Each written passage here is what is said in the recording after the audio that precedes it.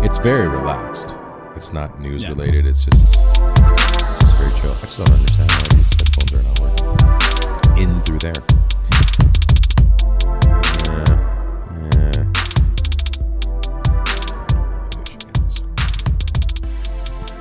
Still doing the intro song.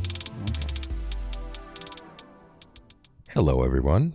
It's G from the F Word here with another special deep dive episode. Now, I've done a deep dive with my brother, Vass. I've done a deep dive with Anthony. Nick. I've done a deep dive with Nick, but I have not done a deep dive with Anthony yet, and it's about time we did. You know, kind of like I was thinking about it. It's kind of funny. Like, you think the order would be like the opposite in a way? Like, it's just timeline-wise. Yeah, but our timeline, very much like the Terminator one, is just all over the place. It's fucked. Yeah, it is fucked. Yeah, and mostly because I had to do those original deep dives were because they were in lieu of the main show, and I mean this is in lieu of the main show because I'll be away this weekend. But now that when they picked up steam, it was kind of like a thing to have in my back pocket. Ideally, I'd like to have like 7 or 8 of them just in the back, and then when I need them, I can toss them out. Because the thing is, they're not really dependent on anything timeline. Yeah, no. Like, you know, when we do our show, the reason we're not doing it this week, which we could have brought Vass in here and just did a regular show, but then there's probably going to be something coming out Thursday and Friday and potentially Saturday morning that could either debunk everything we've talked about or just really just throw it for a loop. There's also like nothing to talk about, like nothing big that's kind of like there's some to posters discuss and stuff. Yeah, it's just kind of like whatever. Like no one really cares. Yeah. So as you all know, the F Word Podcast is a proud affiliate of the Saskatchewan Podcast Network, and that is sponsored by Connexus Credit Union. You can go to Connexus, what is it? It's connexusmoneytalk.ca, and you can also go hashtag Money Talk, the Connexus Money Talk blog, or the Connexus hashtag Money Talk blog, which will provide you with expert advice, tips, and solutions for all life stages and events. And one of them is saying getting married. I'm going to a wedding this weekend. Yeah, I'm looking forward to that. It'll be fun. How's your homework? Stupid. Like I was doing econ and just like such a grind because I'm like 3 chapters behind now because we like kind of go over a chapter each class. I'm just doing these mastery points and it's just kind of like, I don't know. It's literally just a grind. That's it. It's just so fucking boring. Everything else, like stats, like I had a quiz for stats today, and he uploaded the answer sheet onto like the classroom, and I like looked at it, and like everything looked pretty. Like I got like at least an 80, I would say, on the quiz, which is like for math, I fucking suck at it. So that's like much better than I was expecting. Because at the end of the quiz, I was like, I either did really good, or I fucking bombed it because it was just way too easy. And like I either like did this perfectly, or I just did it so wrong in so many ways. But then I think I did good. So. Well, the key is to find out who are the smartest kids in the class, and if it's always works. If you finish before them, the chances are you screwed up big time. I know everyone was freaking out though. Like I was talking to smart kids, like we're like good at math, and they're like, I have no idea what's going on. Like I'm stressed. I'm like, oh, this is no fucking help. Like, but they were smart from high school, right? Yeah, I found that we had like a 96 average, so I feel like you know it would like somewhat carry over. Well, a lot of it I found is structure too. So my first year, and I only did 1 year, so if in my mind, if you get through your first year and you go to all your finals, which I didn't do, then you're like, you know, you surpass me. So you're very close to surpassing me education wise. But yeah, the structure was not as handholdy as high school was. And for someone that's not really looking, at least at the time, wasn't looking to be educated on anything. Like I didn't care for education. As much as I do now. Like I'm actually reading a book on astrophysics right now, and it's unbelievable. And so the fact that it lacks structure, you'd think that would open me up, but because I didn't have that educational foundation where I wanted to learn, it was harder for me at university because I didn't know what the hell was going on. Like I didn't know what I needed to know versus what I should know, what's going to be when the exams are, when everything is, and it was a cross between, and you probably have this even more so, what's in the class and what's online and how those coincide, right? Yeah, for anthropology, that's kind of like the thing for in class. Like, doesn't really fucking matter. Like, I just like zone out in there pretty much because they have like a slideshow you can just go and look at online. But for econ, it's kind of like you just don't know like what the fuck to like it seems like everything's important and you have to read everything. It's kind of like, there's no way it's like this much information. But my midterm, we don't have a test, so just a midterm coming up in October. So it's like, I'll find out then. What's really interesting is, especially when you mention econ, I've got 5 econ books, like not from university. I've gone out and bought like Economics 101. I bought this breakdown of economics. I would highly recommend you read Freakonomics. I'll lend you the first one. And I got that one and Think Like a Freak, and I'm going through Super Freakonomics, but I would highly recommend you read those ones because they're outstanding books, and they're sarcastically and comedically written. Okay, that's good. But always good. Like econ's actually a lot more interesting than it is. Like it's an interesting class. I didn't take the class either, and for some reason now I'm like I've been on this kick for like 3 years of learning about economics. You know, I like it. It's like I think he's my favorite professor just because he's like just the most like entertaining. He's like actually like alive. He's not just like whatever, just like hates his life like all my other professors pretty much. But yeah, I don't know, just kind of adjusting to it. Are any of your buddies adjusting to it? This like, are you guys in the same pace? Do you have a lot of friends that are in it with you? Like for me, like when I'm in school, like usually I don't really like talk to people like on weekdays. Like on weekends, like I'll be more sociable. But like I know one friend yesterday is planning, like he's not planning to like finish university. So I don't know. I told him like, well, why you even like here then? Like if he like because he wants to do something in business related, and you don't need to have a degree in business to be successful. Yeah, not anymore. Idea. But like there's a huge paradigm shift in a lot of the markets for that reason. Yeah. But yeah, he's just like he bet money that I would drop out of university before he did. I'm like, I can't. It's not even a fucking option to drop out of university. And B, I wouldn't do it anyway because I don't know. I just don't quit at things usually. But you should bet him just so he stays in university and goes the full ride. Well, we bet $10 who would drop out first. Oh man, I said that's like nothing. That's not even. That's not even a hangnail in the game. Well, the 2 unemployed guys. Yeah, fair enough. But I am employed. I'm going to Landmark. You are going to Landmark. Oh. Well, EV Games was like again like they impressed them, but they weren't like ready to hire me yet because they wanted to like get more people interviewed. And I just said, okay, well like I got a week to go to Landmark. That's too late. I'll just go there. And really, the commute's not that bad. Like for those of you who live in Regina, I mean, it's not terrible. It is now because the ring road's and fucked, construction. But once you get past, like, always take that Assiniboia thing, and then get onto Arcola, and then go the back end from Arcola. Just avoid Vic as much as you can. But I think someone said once the bypass is made, it's literally like straight from my house, straight that location in like 5 minutes. Yeah, even when I go to White City, which isn't a long time, but when you take Victoria Avenue, it's actually a lot longer. I think I DD'd someone. It was like half an hour to drive out there. So from Arcola, there's actually a back road that they've opened up from a while ago. And when I was in real estate and I had to show houses out there, it was close to my office. And so you take this back road and it'd take you directly to like that Western Pizza, Tim Hortons area. And so you'd avoid everything. And it was great. The only shitty thing is if you were stuck with like a semi or something, that would give you a pain in the ass. But the reason I ask about university and friends is because like when I went, I think I took a year off.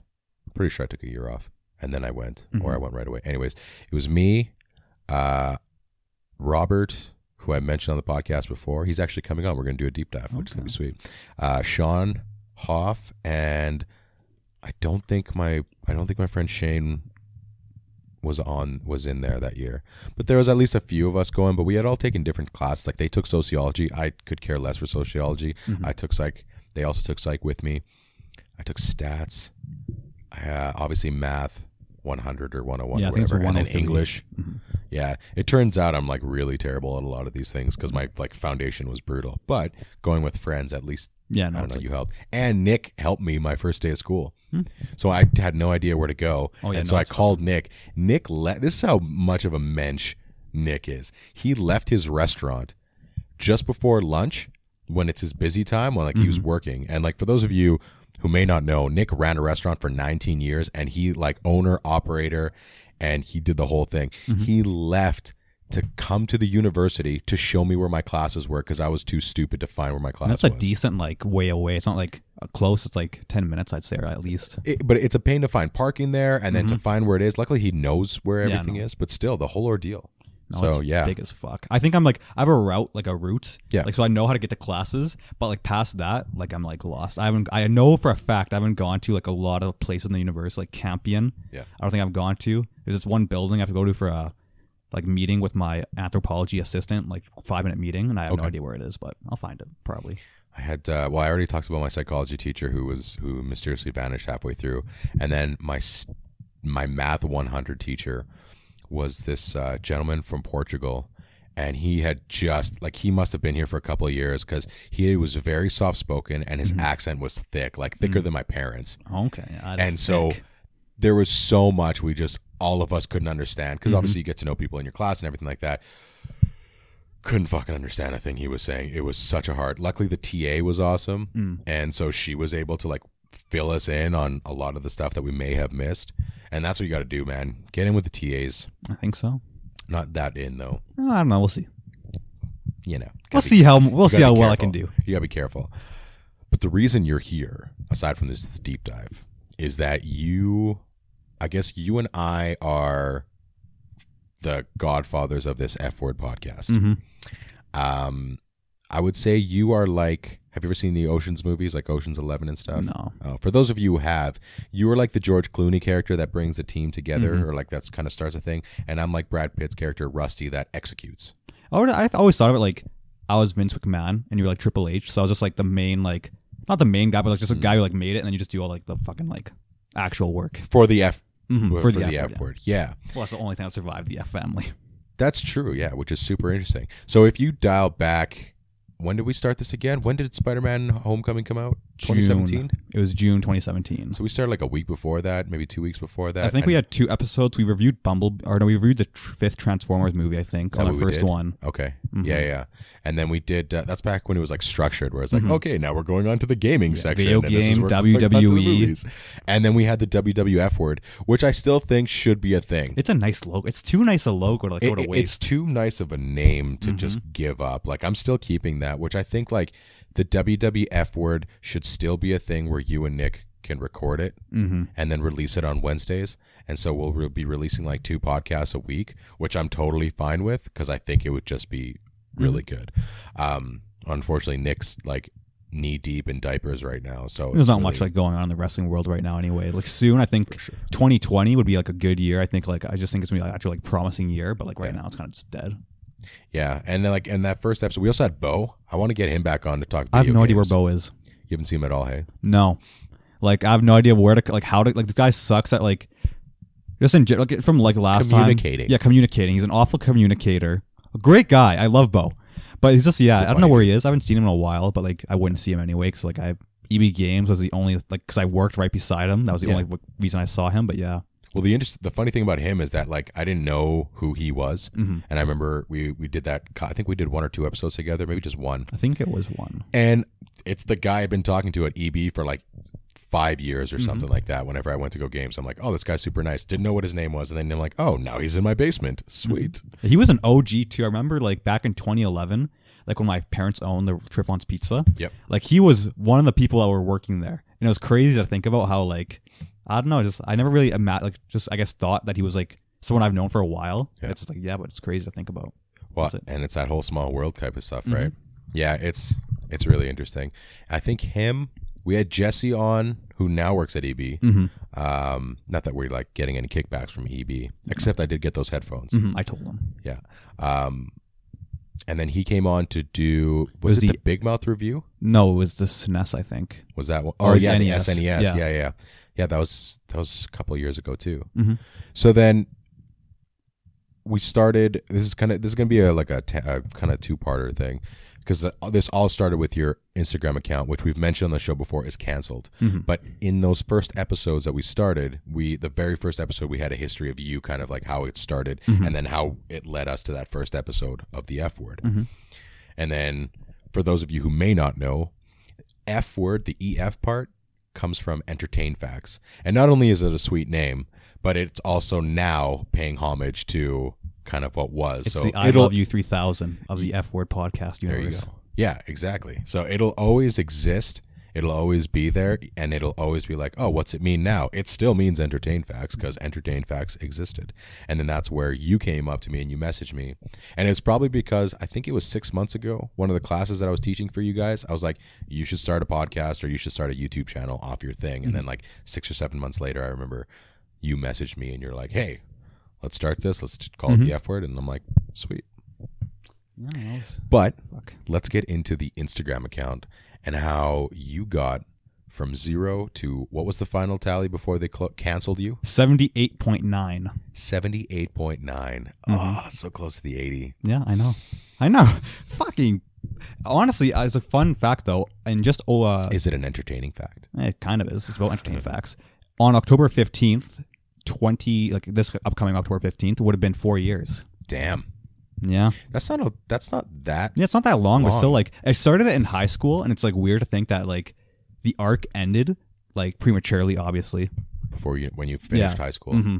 Like right before I finished high school. Start your next chapter. Maybe it was just meant to be. I guess so. I wasn't, honestly, like, I tell this to everyone, no one believes me. I wasn't very sad. I know you were. I was disappointed. Sad. I'm like, really? Like, that's fuck. Because honestly, it is a stupid reason. Like, I was totally justified to be doing what I was doing. Yeah. I think the only thing there was the reason I thought that you got canceled, or they took your account down. Not the memes. Well, it was the ones that Nick and I had. I think there were two memes that even I'm like, okay, these were fucking like bad memes. Well, and it wasn't like they were bad in the sense like any. It was just one of those things where, like, because enough people, like in the time now, people are just looking to cancel anybody. Which, by the way, if anyone listens to Chris D'Elia's Congratulations podcast, episode 138, which came out today on YouTube, I think it came out yesterday on audio. His first 10-15 minutes is him talking about the cancel culture, and he's like, he compares it to dating somebody that starts to change things. You're like, okay, I'm on board. We're dating. We're going out for supper. Everything's really great. I'm learning about you. I'm caring about your thoughts. And you're coming into my house and you're like, does the end table need to be there? And then you move all my shit around to service you. And anything I say against that is an attack on me, and you're ready to cancel. Like, it was so funny. So I highly recommend everybody take a look, because obviously he's better at it than me. But I think in the mix of all that, the stuff that you were putting out, because you transitioned from the facts to the memes. And that's where I was just like, stick to your lane, right? But that's me and that's you, right? But also, they've been cracking down on everybody for copyright in general. It's really stupid. They have like stupidly strict rules, and I know how to get around it now, because I remember on like Lazy Canadian, I did a whole like How I Met Your Mother, like good scenes. Saw that, yeah. And didn't get like stricken down, because all my posts. Did they comment on it? Like, did they send you an email saying, "Hey, be careful with this"? Or every single post would always get taken down on Entertain Facts, every single one, and have to reappeal it. But like, apparently, if you just zoom in and do the square format, it bypasses the copyright rules, which is how like a lot of pages get it by it. But I didn't know that at the time. So, are you talking like if the whole frame is 1 by 1 and you zoom into a smaller frame on Instagram, then it doesn't recognize it as the entire thing? So it's like double clicking if you're like watching like Netflix, and like kind of zooms in on the screen, so it fills everything. That's how it like supposed to. So like no black lines, but like you totally zoom, like looks good. Like, let me show you. Like, you'll be able to see this, but I don't know where it is actually. I post a lot. Like, for those of you listening, which that's all you're doing. He's searching through his phone and looking for a clip. It just looks like this. Right. And it's zoomed in. It doesn't show the whole frame. Yeah. And, okay. Yeah. Yeah. So essentially you're just scaling, you're just cropping it. Just cropping it. So it gets and then, so for all of you Instagram people out there, just crop your shit. If you want to get if you want to get past copyright for video, just make it a square and zoom it in, and you get by it. So then before all of this stuff, before F word and everything like that, Entertain Facts started. And obviously started from 0. So let's start from 0. Well, actually, there is prior to Entertain Facts, like I'd say BEF, before Entertain Facts, just to like get my grounding, because I didn't just like start an Instagram. Like, this was my first attempt, I think. I think I did like over 10 Instagram accounts prior to this. Like, I started in like grade 6 or 7 with just like, I think it's gonna sound cringy, but I don't care. I'm just owning it now. One was a Minecraft fact account. I think it's still up. I don't know what it's called. I think it's Sleepy Craft or something. Like, it was a stupid name, but it's like still up there, I'm pretty sure. I had some other like minor like meme pages for like YouTubers I'd do, but it was just like stuff like that, and I always just stop. Like, I always got like, I think highest I ever got was 800, and that still was good. Yeah, that was it. Then I just kind of stopped. But fun fact about that, actually, I met someone from Saskatoon, like some girl who had a Minecraft fan account, and I just like messaged her like 3 weeks ago. Because we haven't talked like since recently, then. Like literally this 3 weeks ago. Yeah, 3 weeks ago. Because like we followed each other, and I'm like, this might sound weird because if like I'm wrong, it's just like I make me sound like a fucking clown. But like, did you used to run a Minecraft fact account? And then we just started talking again. And it's like, there's been like since like grade 7, I would say. So that's a lot. So you guys gonna be building your love together? No, we're not building our love together. Oh. This is not a How I Met Your Mother. You know, I used to make fun of Minecraft, but then the idea came to me. I was listening to, I forget who I was listening to, but they're like, my kids are thinking things in their heads and creating it on Minecraft. And at a glance, it looks like, what are you guys doing here? But when they get out into the real world, they're going to be raised with the belief that if I think it, I can build it. And so Minecraft could very well spawn the largest generation of engineers and architects that are going to, like, the world over. Like, they're just going to take over and have this imagination that, well, I played this game that allowed me to do that and mechanically showed me how to do it. So, yeah, I've completely taken out any issues I have, because I've never had issues with video games anyways. Yeah, like, no. I played them. I adore them. But for some reason, that one was like, that's stupid, right? Well, I always thought of it like as a Lego, like just a Lego video game where you can just build things, and that's like... Well, and if you ask most engineers, for instance, or people that build stuff, they're like, oh, I remember having a set when I was a kid at Lego and always wanting more and more. Well, this is the Lego that actually allowed you more things, and no parent ever stepped on a Minecraft Well, that we toy know of. That we know of. Unless, can you buy them physically? Well, I mean, there's Minecraft toys you can buy. Okay, maybe that one. Yeah, no. But I don't really, think it hurt like, as much. Yeah. Not nearly enough, unless they stepped on the TV. Like, unless you push the TV over, it broke, then the parents stepped on it, and then fuck. But in that case, their whole foot's fucked. But here's the thing: if you like step on a broken TV, I feel no sympathy for you, because like, how the fuck do you not see a broken TV on the ground? Well, especially the old ones, which no one has the old ones Oh anymore. my god, that'd break the floor. That would break your life. Mm-hmm. Yeah, everything about it. Because then that thing's deep, and those guts. I used to have one, like a big one. It was well. What happened? Yeah, my buddy has one for his daughter now, so she watches Disney movies on VCR. Yeah, So he's actually raising her now to watch movies on a VCR, which is amazing. She's gonna go to her friends. I just watched this new VCR tape. What the fuck are you talking about? What's a VCR? It's gonna come back, man. Everything's gonna eventually come back. There's gonna be a I'm VCR trying to streaming. think. I know we're veering off here, but I was trying to think of something. I was listening to the radio today, and I've been listening to it more for like just news radio stuff. Because I'm finding now when everyone's like, oh, read the newspaper, it'll get you quote unquote informed, right? Which, for anyone who's curious, a little fun fact, informed means information. So you're in information with the rest of the world on information that you're getting. But anyways, I was thinking, just like I was thinking about Minecraft, when it comes to the music that's coming out today, I don't know how much of it you listen to. I don't listen to any of it, so Like I have the new no stuff, idea. like not really. But I honestly, legitimately feel that a lot of the music that's being produced for mainstream is actual garbage. Oh yeah. And not even in the sense that like an 80s parent will listen to music, or sorry, a 70s parent will listen to music from the 80s when synth was coming out and thinking like, that's not music, this is music, and saying, oh, all the music on this radio is crap. I don't remember when the radio actually came out, but I think it was around the 70s and 80s. And then subsequently like an 80s parent listening to 90s stuff saying that it's crap and so on and so forth. Unfortunately, we have to wait 10 years later to actually see if it was crap. But I honestly, legitimately feel like we're in an era where there's just so much crap coming out. Well, for me, like, I guess my like viewpoint is more like objective, just because I am like in that generation. Like, the majority loves the music. I fucking hate it. I can't. No, it just all this. It just I can't understand what they're saying. Like 6ix9ine, I have no clue why people like him. He just screams into the mic. And that is it. It's not music. There's no flow. He just screams loudly and does so many bad... All these people do so many bad things and no one gives a fuck. Well, they're all talking about drugs. Drugs, sex. Which is so weird. But they're talking about drugs in like an era where drugs is the worst thing. So one of the parks near Soph's parents, like my mother and father-in-law's place, an ex-cop that lives in that area was like walking his dog and he found a backpack. And obviously being a cop, he knows. He grabbed it with branches.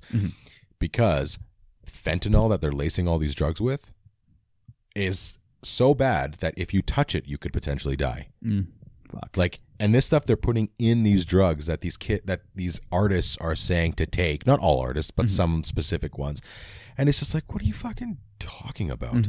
Like, at least I know some of the old stuff. At least when you're just talking hip hop, for instance. Well, it was just weed. That was pretty much it. But not even that. Like, they were talking about, it was talking about gang culture, but they were talking about the culture itself. Some of them, yes, glorified it, like shooting somebody down on the corner and all that stuff.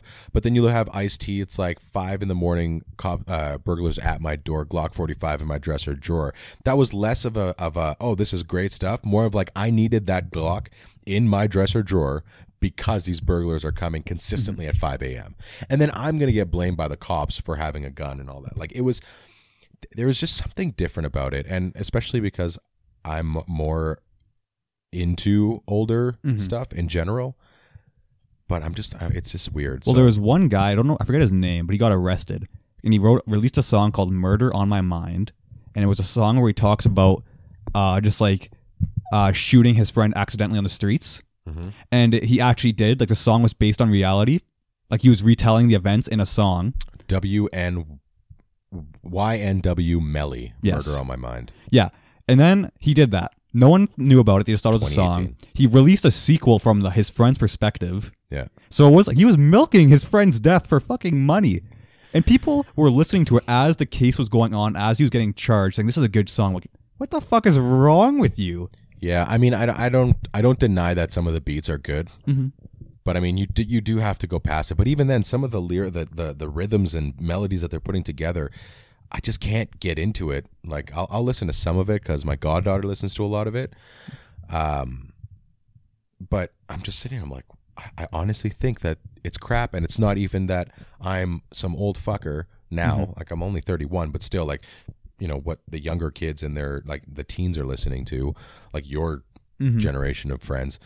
I'm like, I actually think that this won't age very well. And me saying this isn't me being an old fucker. It's more so like it's actually legitimately not that good enough to stand the test of time, because the parents from the 90s, the 80s, and 70s that complained about their kids' music, they were wrong, because a lot of those songs are still huge today. Well, Eminem was just one example, like old songs like that are still like relevant as fuck. Like, people like love all his old songs, but like I cannot imagine 6ix9ine having, like, I'm sure, like, I'm not gonna say like all his songs are bad because I haven't listened to all of them. Like, I'm sure he's not gonna have multiple songs people look back at like, oh, that's still a good song. Like, maybe one or two. It depends. I think the big thing is, and this is how I'm going to start tying it back in, I promise. But anybody that listens to the deep dives know that there's tangents about. I think it's this thing we've talked about. I think we talked about it on the show too, where it's really hard to cut through the noise. And when you do, you have a very small window to do anything there. So I release a song tomorrow. I have tomorrow and maybe a week from the time I release it to make an impact. Now, if I'm, let's say, a Drake, then people are going to like listen to it all summer because I'm a big name and stuff. But if I'm on the lower tier, even Drake's album, Scorpion, which I didn't care for, I thought there was 12 really good tracks on there, not 24, track album. I still buy CDs too, so that's a thing for me. I don't think you can last enough, and you keep having to pump out things at a pace that obviously the faster you go, you're compromising something. So then we're going to get back to the other accounts that you had, but at least with the Minecraft one, did you get an understanding right off the bat that I have a lot of BS to cut through? Well, it wasn't like for all these like pages, I guess I started up, a lot of it was like everything I did like went to entertain facts. So for like obviously whatever it was called, my Minecraft fact account, like the layout I used for that one was more or less the same one I used for the start of Video Game True Facts, which was Entertain Facts, it's a different name. So it was just how to like stand out, how to do things, like how to like actually know, because right now I'm also marketing for like my aunt who's a realtor. I'm not getting paid to do it. It's not just like, whatever. Sweet. But it's one of those things where I like, from all these years of doing things and like knowing how to do it, like knowing what to, it's not a big secret either. Like I can like, the biggest thing everyone asks me, like how do you get followers, is just use hashtags. That's it. Like that's the thing I learned a lot. I'd always interact with other people too. Like I wouldn't go around begging someone to follow me, but I actually like a bunch of like people's posts like in a row. That was the biggest thing I'd always do, and they'd always follow me back, even if I didn't follow them. Okay. So I'd go to your account, and I would like 20 pics in a row, and like they notice, because obviously it's hard not to notice, and they'd like click, follow. So I'd go to Minecraft, like a hashtag Minecraft, and for like an hour straight, just do that to a bunch of different accounts, and I'd gain crazy, quote unquote.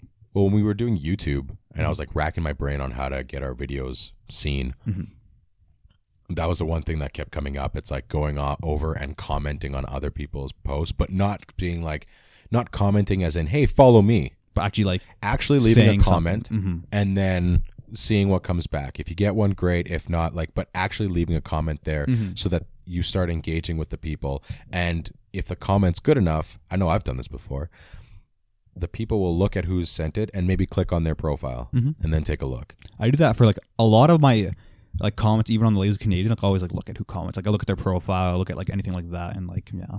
Do you think it's better that they've gotten rid of the numbers? Like, For now likes? it just shows the one person who liked a second name and others. I think so. Like, I don't think it really matters. Like, I don't really care. I remember there was one day though, for some reason my Instagram showed me all the likes. So this was like really like douche, I know, but I just was curious. So I went to see someone else's grad photo just because at this time, like, I just disliked this person just to see who got more likes, and I got like 50 more likes. So I was pretty happy. But I think in that sense, it is a good thing, because I don't like, you shouldn't like really care. Like, it's not a big deal, and like a lot of people do focus way too much on it, and they actually like do care. Well, of course. I mean, that's almost like your currency. Like, exactly. A like is akin to $1. But too many people, especially in like today's age, like of my generation, I guess, they like use likes for like social media as actual like praise, and they like live off of it. It's the equivalent of opening your wallet and the one guy has $10 and you've got two $100 bills, right?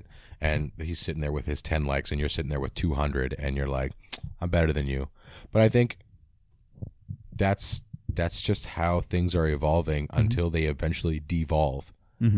I mean, and I don't even know if it gets to a point where, because it's really interesting. So before, if you're looking at it back in the day, and by back in the day, I'll say, 2000s, where your reputation meant something. So you were getting likes in the sense of like, if somebody asked, hey, who's that person? And then they'll start asking a bunch of people, and you'll gain a reputation. Or if you're a restaurant owner, right? People will come there, then you'll know other people, and then eventually people will start knowing you. That was kind of like a physical like that you got from everybody there, but it was there on the spot, and you're hoping that it generated, because those dislikes travel just as fast. That's right. Bad reviews travel faster and are more volatile than a good review. Well, I always look at bad reviews when I'm like ever buying something first. Well, exactly. Yeah, and which is weird. Like, I look for the good ones, but I look at how many good ones to bad. Well, I do both. Like, I start off with the bad ones just to see like, okay, well, let's see like what the absolute like worst thing that could happen is, and then I'll look at the good ones. But I mean, the number of likes there ended up placing you at a certain point. Like, you reached a certain status with certain people based on, like, let's say the 50 people that had asked about you. You're now at a platform with 50 people kind of propping you up, or pushing you down, whichever way. And it's almost like that's just translated over to the digital world. And because the volume of people goes from 50 to 50 million, let's say, it's way too much for us to handle. Like I was talking about last week, and this is the part where it was cutting out, because I remember when I was editing the video, I noticed it just skipped. So for anybody listening last week, sorry for the skipping. Looks like this one's going pretty good. I've been looking, yeah. It looks like it's so good. I was talking about how we are infants in our capacity or our morality compared to the technology that we have available to us. And now I think, infants or young children, if you beat down on them hard enough, like, they'll cower and they'll develop problems. Like, I developed anxiety over our fucking YouTube and podcast when we were doing it. You know what I mean? Like, and I had to stop. And just like you said, like, it didn't bother you when you stopped, when Entertain Facts it was taken from you as opposed to you deciding it. But when I decided to stop doing YouTube videos for a while and just focus on the audio, I was like a huge game changer. Well, yeah, just for YouTube, it's just, I don't know. Like, I could never crack YouTube. Like, if someone asked me how to grow on YouTube, I'd have no idea. It's just one of those things that I think it's more fucked than Instagram is in terms of like content getting out and like people seeing it. Because even like people with big amount of followings, like, they'll have like times where people won't get notified if their video gets uploaded. Yeah. And it's just super shitty. So for Instagram today, like, I would say in like the golden age of Instagram, where it was like easy to gain followers. Just if I was like starting from zero to like now, like, if I wasn't gifted the amount of followers for Lazy Canadian, like, it would have been so fucking hard to like do that. Because like meme pages are just an oversaturated market. I didn't want to do superhero shit anymore, just because it's kind of like, I spent like 4 years doing it, and there's like everyone that's also stupidly oversaturated because it's just either bad posts or just like stuff Entertain Facts did that I got deleted for, so I didn't want to do that. But yeah, like for you, like for the F-Word podcast, it's like for that page to grow is so much stupider now because the likes getting taken away is a good thing, I'd say. Yeah. But if they fix the algorithm, it'd be like, that's fine. It's like a perfect like combo. Well, I haven't even been consistent with it. Like we got more people that followed the videos that you made than any post I do. But my posts are just literally a poster. Like it's like Twitter too. There were some podcasters that were tweeting back and forth and they're like, well, Twitter's pretty much this dead zone because podcasters are following other podcasters to help support them and liking and retweeting and all that. But how many of those other podcasters are actually listening to their stuff to boost their numbers too? Right. So that's why it was so cool when that one podcast actually reached out and like, hey, listen to our stuff. I'll listen to yours. If you like it, then leave us a review. If not, let us know. And the same thing I said, if you like what you hear, like don't just leave a 5-star review. We don't know each other, so it's cool. But if you do whatever you don't like, then let me know. Like we were both very honest and they happened to like it and give us like they 5-star liked it. Right. So which is really cool, which is almost the equivalent of commenting on another person's post. But we're so inconsistent. And what I understand of the algorithm is that it values consistency. And so because we're essentially once, maybe twice a week. Yeah. That's why like we're only at 138. We haven't started it that long, but we're only at 138, right? Whereas my personal account has 755 people on there. But that's because it was a personal account. I would post other videos, especially when I was in real estate, like comedic real estate videos and stuff. And a bunch of other things but I gained followers faster there than on this one. Okay. And so it's just like right now it's going to take forever. But even YouTube, we've been at between 900. We're at 970, I think, right now. And we've been doing YouTube for what, 3 years now? But I think we also we had a good decent if you have a break, like a long enough break, it's just gonna halt everything. Which is exactly. I think it was almost and the fact that we didn't lose, then we gained, which was something that shouldn't have happened, but it doesn't matter. I'm not complaining, but still that's just whatever. Well, I'll tell you why, because the highest video we have, I think, is 70,000. Those videos kept going. I noticed that. And it's still going because season 3 came out. So people are like, oh, what's this Money Heist thing? And they're going back and checking out my season 1 review. I'm getting comments on season 2 review. And I had a spoiler review on this big spoiler thing. And I was going to do a third one, which I still might. But now I'm like, oh, it's been too long since it's come out. But I still could. I just don't have it in me. Like the one time we were going to record another episode and I had it propped up and ready to go and I did 7 takes and for some reason it just wasn't sticking. I couldn't remember names. I couldn't get into a flow to do it. I wanted to do another one too, but I'm just like, I don't know. I just don't think I have it in me to do the video. I'd rather just prop up the camera and start releasing just the video of our podcast. Highlights. Just leave it at that. I think and then eventually get back into it. But I just need to find it again that I actually want to do it. Well, I think honestly, reviews, I'd say in the sense actually just doing a standard review, they're nice, but it's also another thing that's super oversaturated. So if we just do it on the show, it's just natural because it's just there. We can just take it out and just upload it. Yeah, but which I was doing for a while too. Surprisingly, the audio podcast, just releasing audio on YouTube, it's been gaining more views. At least people clicking on it. I've been noticing that. But I mean, again. Our content as a podcast is oversaturated. There's a million podcasts out there talking about movies and comics and all of that stuff. And so that's something that even us, we have to try to find and navigate and steer off from, which I'm glad, if you look from our first episode to now, it's such a change. And even regrettably, we got rid of the live show. But at the same time, I knew the live show, it wasn't hindering us because when we had Entertain Facts, it was fun because we had people on there. Exactly, yeah. But now that we don't, it's actually more fun for the 3 of us because you mentioned. It's more natural.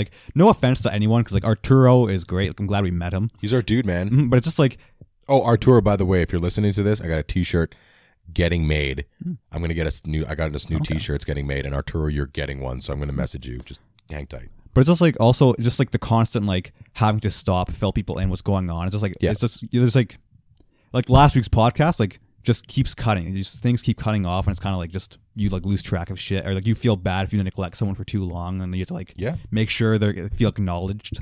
Yeah. Did you ever find that with the people so you went from the video game one, you had Minecraft video game one, and then You had one more before Entertain Facts?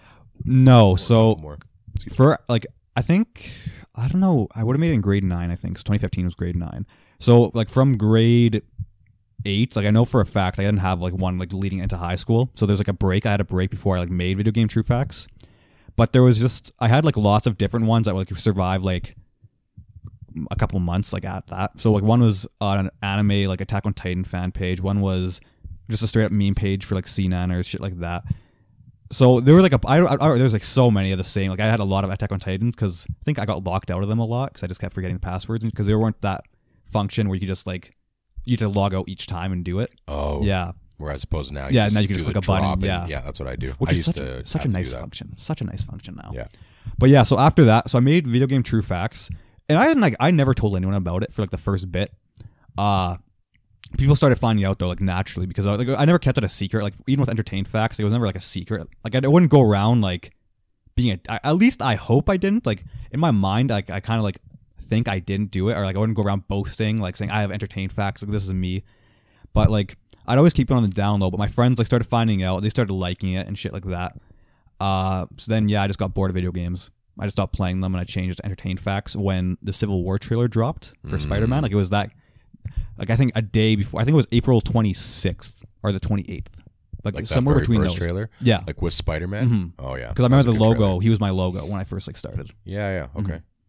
But yeah, that was just that, and it's just. I guess that's when I started. I think I changed when I had under 10K, so it was kind of like well, not a big deal. Like lots of people unfollowed me and shit like that just because they didn't want. I don't know why. I never understood that because it was like I still covered video games when I like made the transition. It was just like everything I was covering, but people just didn't want to follow me. So I just kind of did that. And I think the biggest reason why my fact page was actually like I would consider like one of the better like movie fact pages was just because I actually like wasn't just like a stone wall who just like said facts and that was it. Like I'd always like roast the fuck out of like people that would like try and hate on me or just like make trouble in comments, and I'd be like interacting with followers. Like I respond to all my DMs. Like I do shit like that where I wouldn't just be like a douchebag. Like a lot of like I'm too big to yeah exactly. A lot of like yeah. big pages like don't respond to like DMs, which is, I don't understand why, because I always like loved responding to DMs because it's kind of like quote unquote fan mail. It's just like yeah, because I like people like some people got really excited that would respond, like stupidly excited, and it was kind of like nice like to think that like you'd have that kind of like power to make someone's like day like that, or just by saying like what's up. Well, even when you came up to me with a bell and like he wanted to meet me, I'm like, why the fuck does he want to meet me? Like, he wanted to meet Nick too. He was sad. Yeah, and Nick wasn't there. Yeah, I wish he was. But even that like little interaction, I was like, hey man, how's it going? Whatever. Like it was nothing, right? Like, and it doesn't seem, and it's not like even that we're at any point, but to him, like he's like, oh, I just want to meet this guy that I've like listened to or I've watched on the podcast and stuff, which is really interesting. And at a super small scale. Well, it's just nice. It's just like a nice feeling. Just like going. Just it's like meeting the owner of a restaurant too. Like I know I've done that before. Like I've been lucky enough to know a lot of really good chefs, especially when I was living in Calgary. And so they'd introduce me to their head chef, and I'd be like, "Oh, dude, I've heard about you. You're fucking awesome," and everything like that. And it's super exciting to meet people that you think wouldn't even bother talking to you, and I think that has a lot to do with it. Yeah. So for me, like I guess.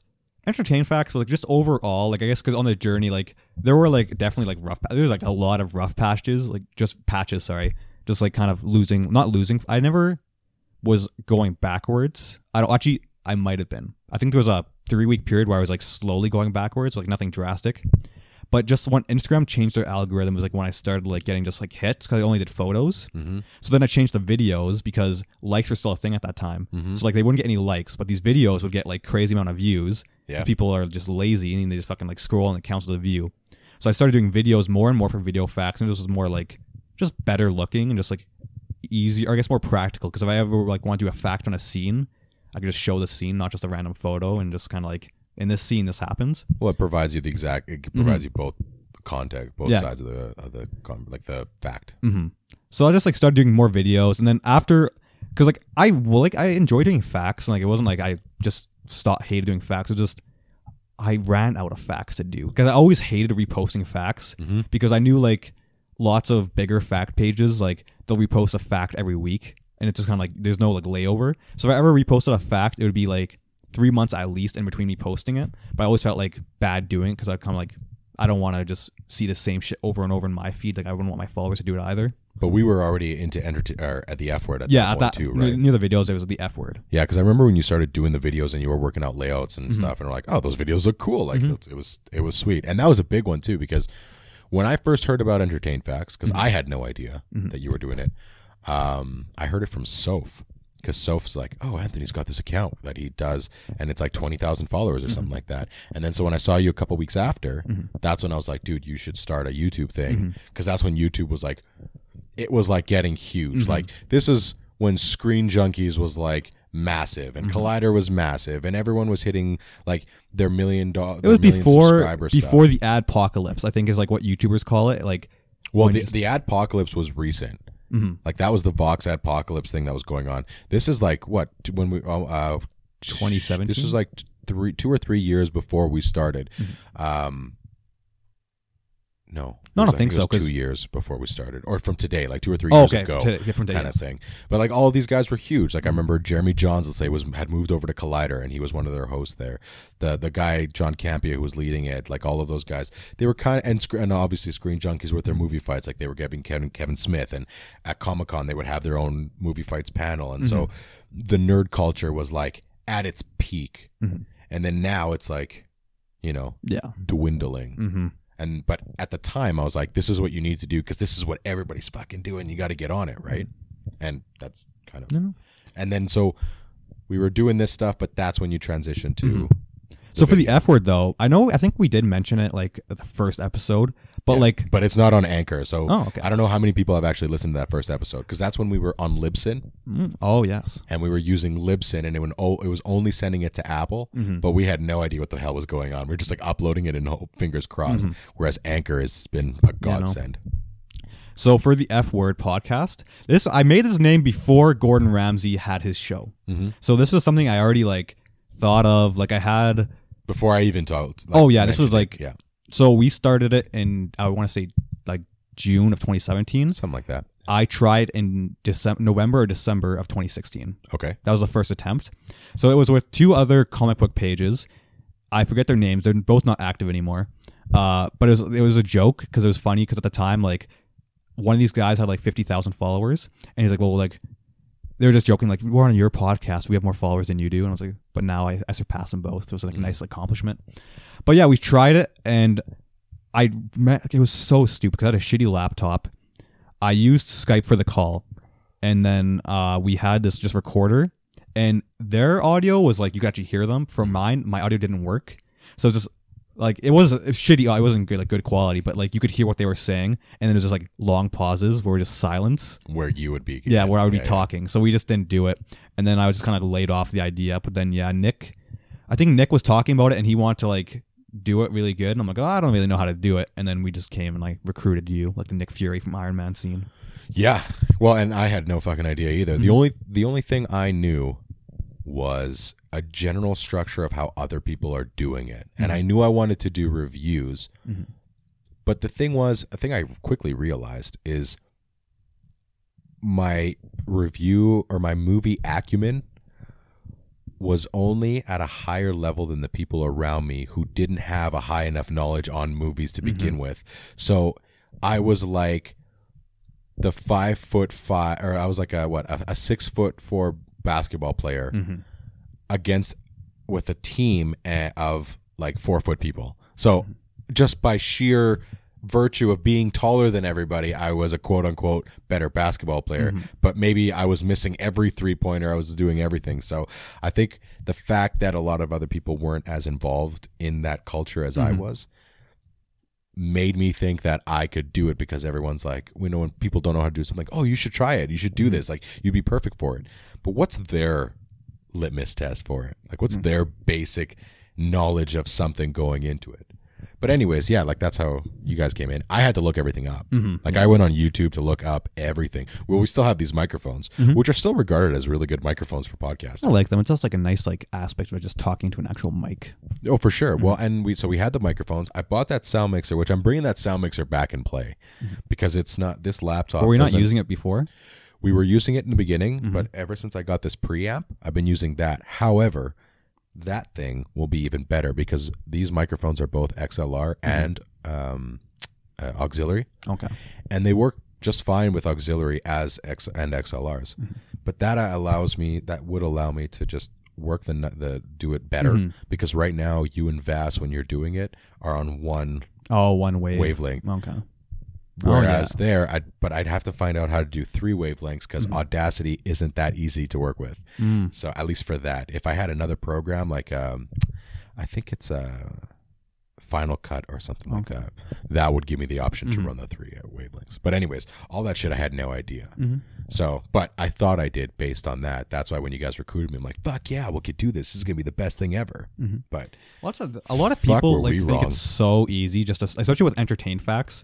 Like the biggest thing is like, so I guess like we can just like backtrack just a bit. Like for the high school, like when I like honestly, people hated me. Like when they found out. Oh, they hated me. And it was like really uncomfortable, because I was like one of those guys that was like not like popular, but like I was very like not very, but like I was well known. Where like if you said my name, like people would know who I was, and like I'd know people. But I just wouldn't like talk to many people.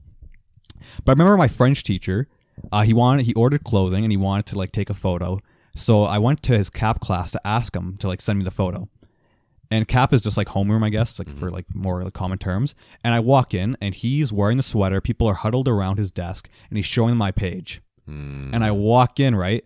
And just death stares, like from all these people. Like, that's like, he has that page. I'm like, what the fuck? And people hated me. Like people were talking shit. Like this was around 20,000 followers. And I just didn't really care. I was like, whatever. Like they're just like, I knew it was just born out of jealousy, just because like, not to be that guy, but like lots of people like would want it, and I like understood like I have something like not lots of people have. Like I was like, it was a different thing, and it was a local thing for them. Like whenever you look at something with large numbers, you never think it has anything to do with your geographical area. You think it's like some kid in New York that's exposed to everything, and you're like, oh wait, no, it's literally the guy next to me. So I don't know when it happened, because it was like kind of like just a rather like fast drop off, but people just kind of like stopped hating, and they just like at my old school, at my high school, like there was a fuck ton of support for Entertain Facts. Like teachers were in on it, students were in on it. Like we had teachers even when we started the F Word that were listening. Do they still listen? Or do you? Well, I mean, you're out of school now. But I think they watch the live show on Entertain Facts. Yeah. So like, I don't think they like made the transition over. Yeah. I think they're like our Facebook page though, so they like see like the video and shit like that. But yeah, they were like, they loved like Entertain Facts. Teachers loved it. Like students like loved it. Like they were like, I think I sold around 20 sweaters in one order, like at one time. So like just people around. And it was just nice to see people like not being a dick and just like actually like supporting something you would do in that like endeavor. Did it ever mess with you mentally? Like, I know you're saying like it was no big deal or whatever, but like I tell people when they ask me about the YouTube thing, I had to stop because I was getting like actual legit anxiety. Like, and all 3 things that I was trying at that time were failing spectacular. At least I thought they were failing spectacularly. So I had to stop because it was messing with my head. Did any of that happen either when you had that 3-week drop, or when you had people hating you, or just adjusting to the rise of it? Like, were there points of there where you were just like, you know, on the brink of feeling like you were going to lose it in one way, shape, or form? Well, the only like notable thing I can remember, like where I was ever like just hating everything, was I would say like it was actually like this year, like right near like before it got deleted, like that whole like month of May was like probably one of the worst months I can remember. Like that was like leading up to finals and shit like that. Just everything was like changing. I had to write 2 MC scripts. One was fake, one was real. Like all, like it was like I think in total 20 pages of like script I had to write. I had to like do. There was like a bunch of shit. I got in a car accident because someone hit me. Oh, you never even mentioned that. Did you mention that? I think so. I was backing out of a like parking lot and someone hit me. I still have to deal with this. I'm not even mad that she hit me. I'm just mad that I have to deal with SGI, and I'm still doing it. Like they're supposed to call me for this, like to get my demerits taken off, but they still haven't done it. So I have to like call them back or something, I guess. But sidetrack. I got somebody hit and run me in Calgary at the mall. I was there in between semesters, and I was just going to the mall. Someone had hit my car, had no idea, didn't leave anything or whatever. It took me 6 months. I had to do a statement with the police, and I had to do 2 statements or something with SGI because they just wouldn't believe that. They wouldn't believe any of it. I'm like, I was there and they hit my car. It was in a parking lot. What's going to happen? Like, how else am I supposed to explain to you that at one point my car was fine and then the next one it wasn't? Like, It's honestly, I wasn't even mad that she hit my car. It was just the fact that I had to deal with all this bullshit, like on top of everything else I was doing. That's what made the car, her hitting you, even worse. I wasn't even like mad. I was just like literally, what the fuck? Because I didn't eat that day, I remember. And I couldn't even go home and eat because she had to. I was fucking waiting for her because at the time I didn't know like any better. But like, because obviously I was never in a car accident before. But like, she's like, my dad's coming, and I just like needed her information. But I was kind of like so mad. I'm like, what fucking ever? Just hurry the fuck up. Should have had a Snickers. Oh, I guess so. But yeah, when I'm angry, I am fucking angry. Like I'm Ari Gold angry. Oh. But yeah, at that time it was just like hard to like kind of make posts, like make new, because I had to make new posts every day. It's not like a meme page where I can just steal shit. Right. Like I gotta make this shit for me. So I was just like doing that every night, and then I had like just personal issues with just like this girl I was talking to, and it all kind of like weighed on. Like just started building, and then it got deleted. And I was kind of like, well, that sucks. Like I was like obviously disappointed, but I'm like, it's one less thing I have to worry about. So it's kind of like, that's nice. So it just took more stress off and shit like that. But people people actually like really sad. Well, for sure. Like I got a couple of messages through the F word Instagram saying, hey, what happened to the page? I'm like, hey, it's getting appealed or whatever. Go over to Lazy Canadian, find it or whatever there. But I mean, like, it's like anything. Once the show ends, you know, people still talk about their old shows. Like people still talk about The Sopranos. It's like, okay, guys, it's over. Yeah.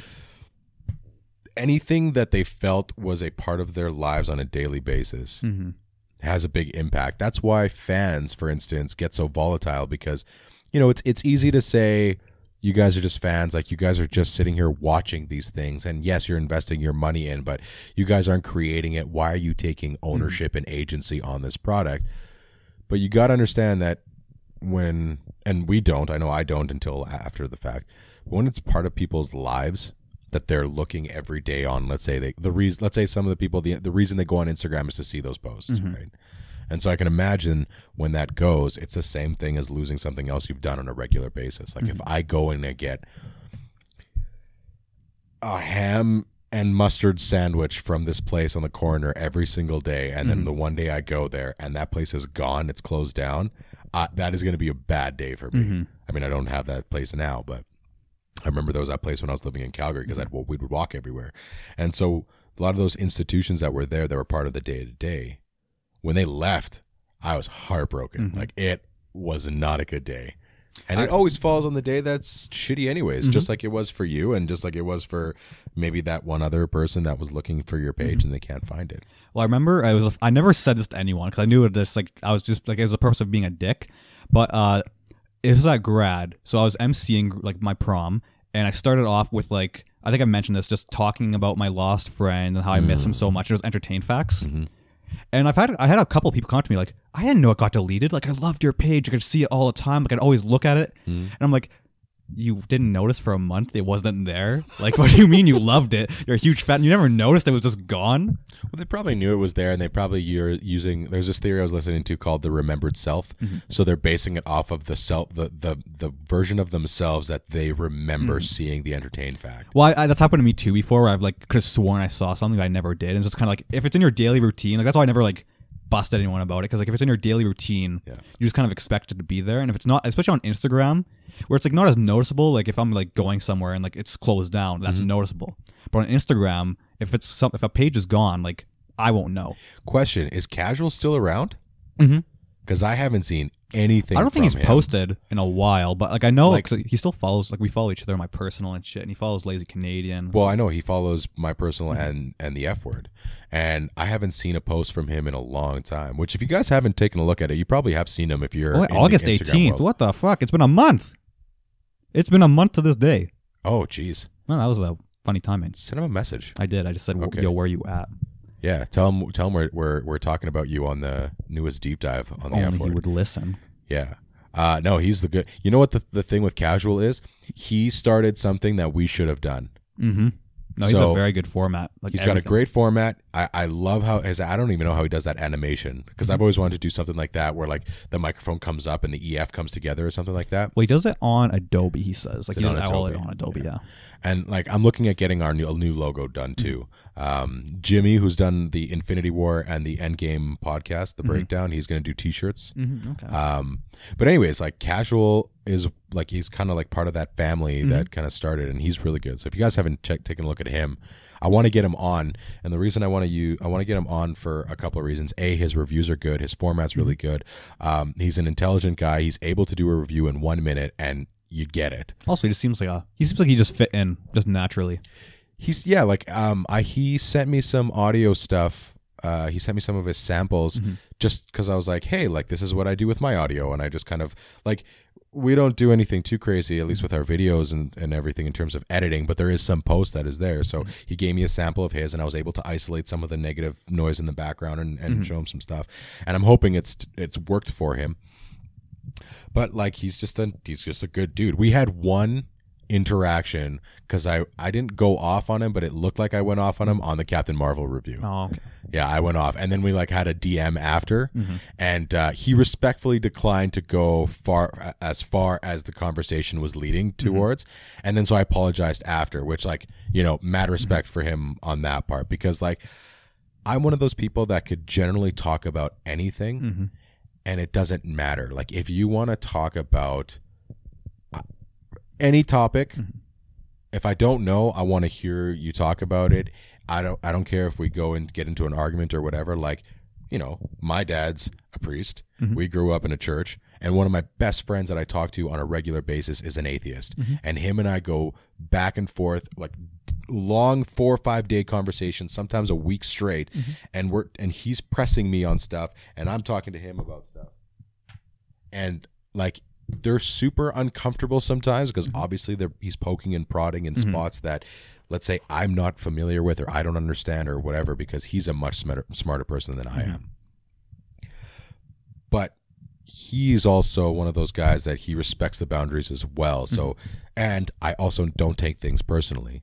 So like, if he's commenting on something that might be hard for me to take, it's not like I don't retaliate with a screw you.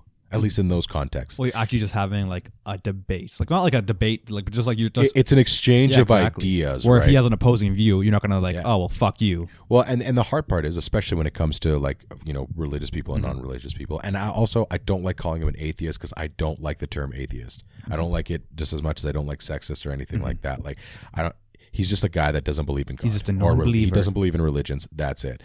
And I'm trying to not use the term atheist on anybody, because I actually think, not the fact that it has a negative connotation. Well, I think it definitely does. No, it does, and it shouldn't. But at the same time, people that call themselves that carry themselves like any other douchebag that wants to enforce their views on you. Like somebody that's turned vegan, for instance, and they're trying to force everybody to be vegan. And if you're not, then fuck you. Like, they automatically hate you. Like, this doesn't apply. Obviously, this doesn't apply to not everyone. all atheists. Sorry, like, I'm just saying, I've never met an atheist that hasn't had that kind of like vegan attitude where they just like impose it. And it's like, I even tell them, like, I don't care if you don't believe, but they just have to like. Everyone, or a lot of the people every atheist I've met always feels the need to like just pressure their views on you, and it's kind of like, well, why? Well, and they might have been around religious people that have felt to do the same, right? But I mean, I know with ours, someone had, it wasn't Nick, but somebody else who doesn't believe in any religion, doesn't care for religions in general. He's like, well, what's the difference between yours and a cult? I said, simple. You can walk through the door tomorrow and we'll accept you and you can be part of the whole deal or whatever. And you can leave tomorrow and we won't even give a shit that if you came or not. We'll care about you when you're there, and when you leave, if you want to be a part, if you want to still contact people like people to people, then that's great.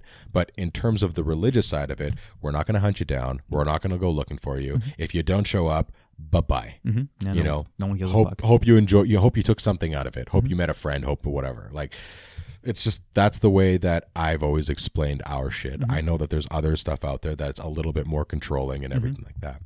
But with Nick in Calgary, like my buddy there, it's never been the case. And so that's why this is not Nick on the podcast, correct? No, not our Nick. No. This is Nick from Calgary. But then Casual had the same thing. Like, he went to a point and he's like, listen, man, we're going to a spot where I have no want or need to ever to go to right now or whatever. I'm like, oh, totally cool. And I felt really bad because I was going super hard because I had a lot of feelings towards that movie and more the behind the scenes stuff behind it.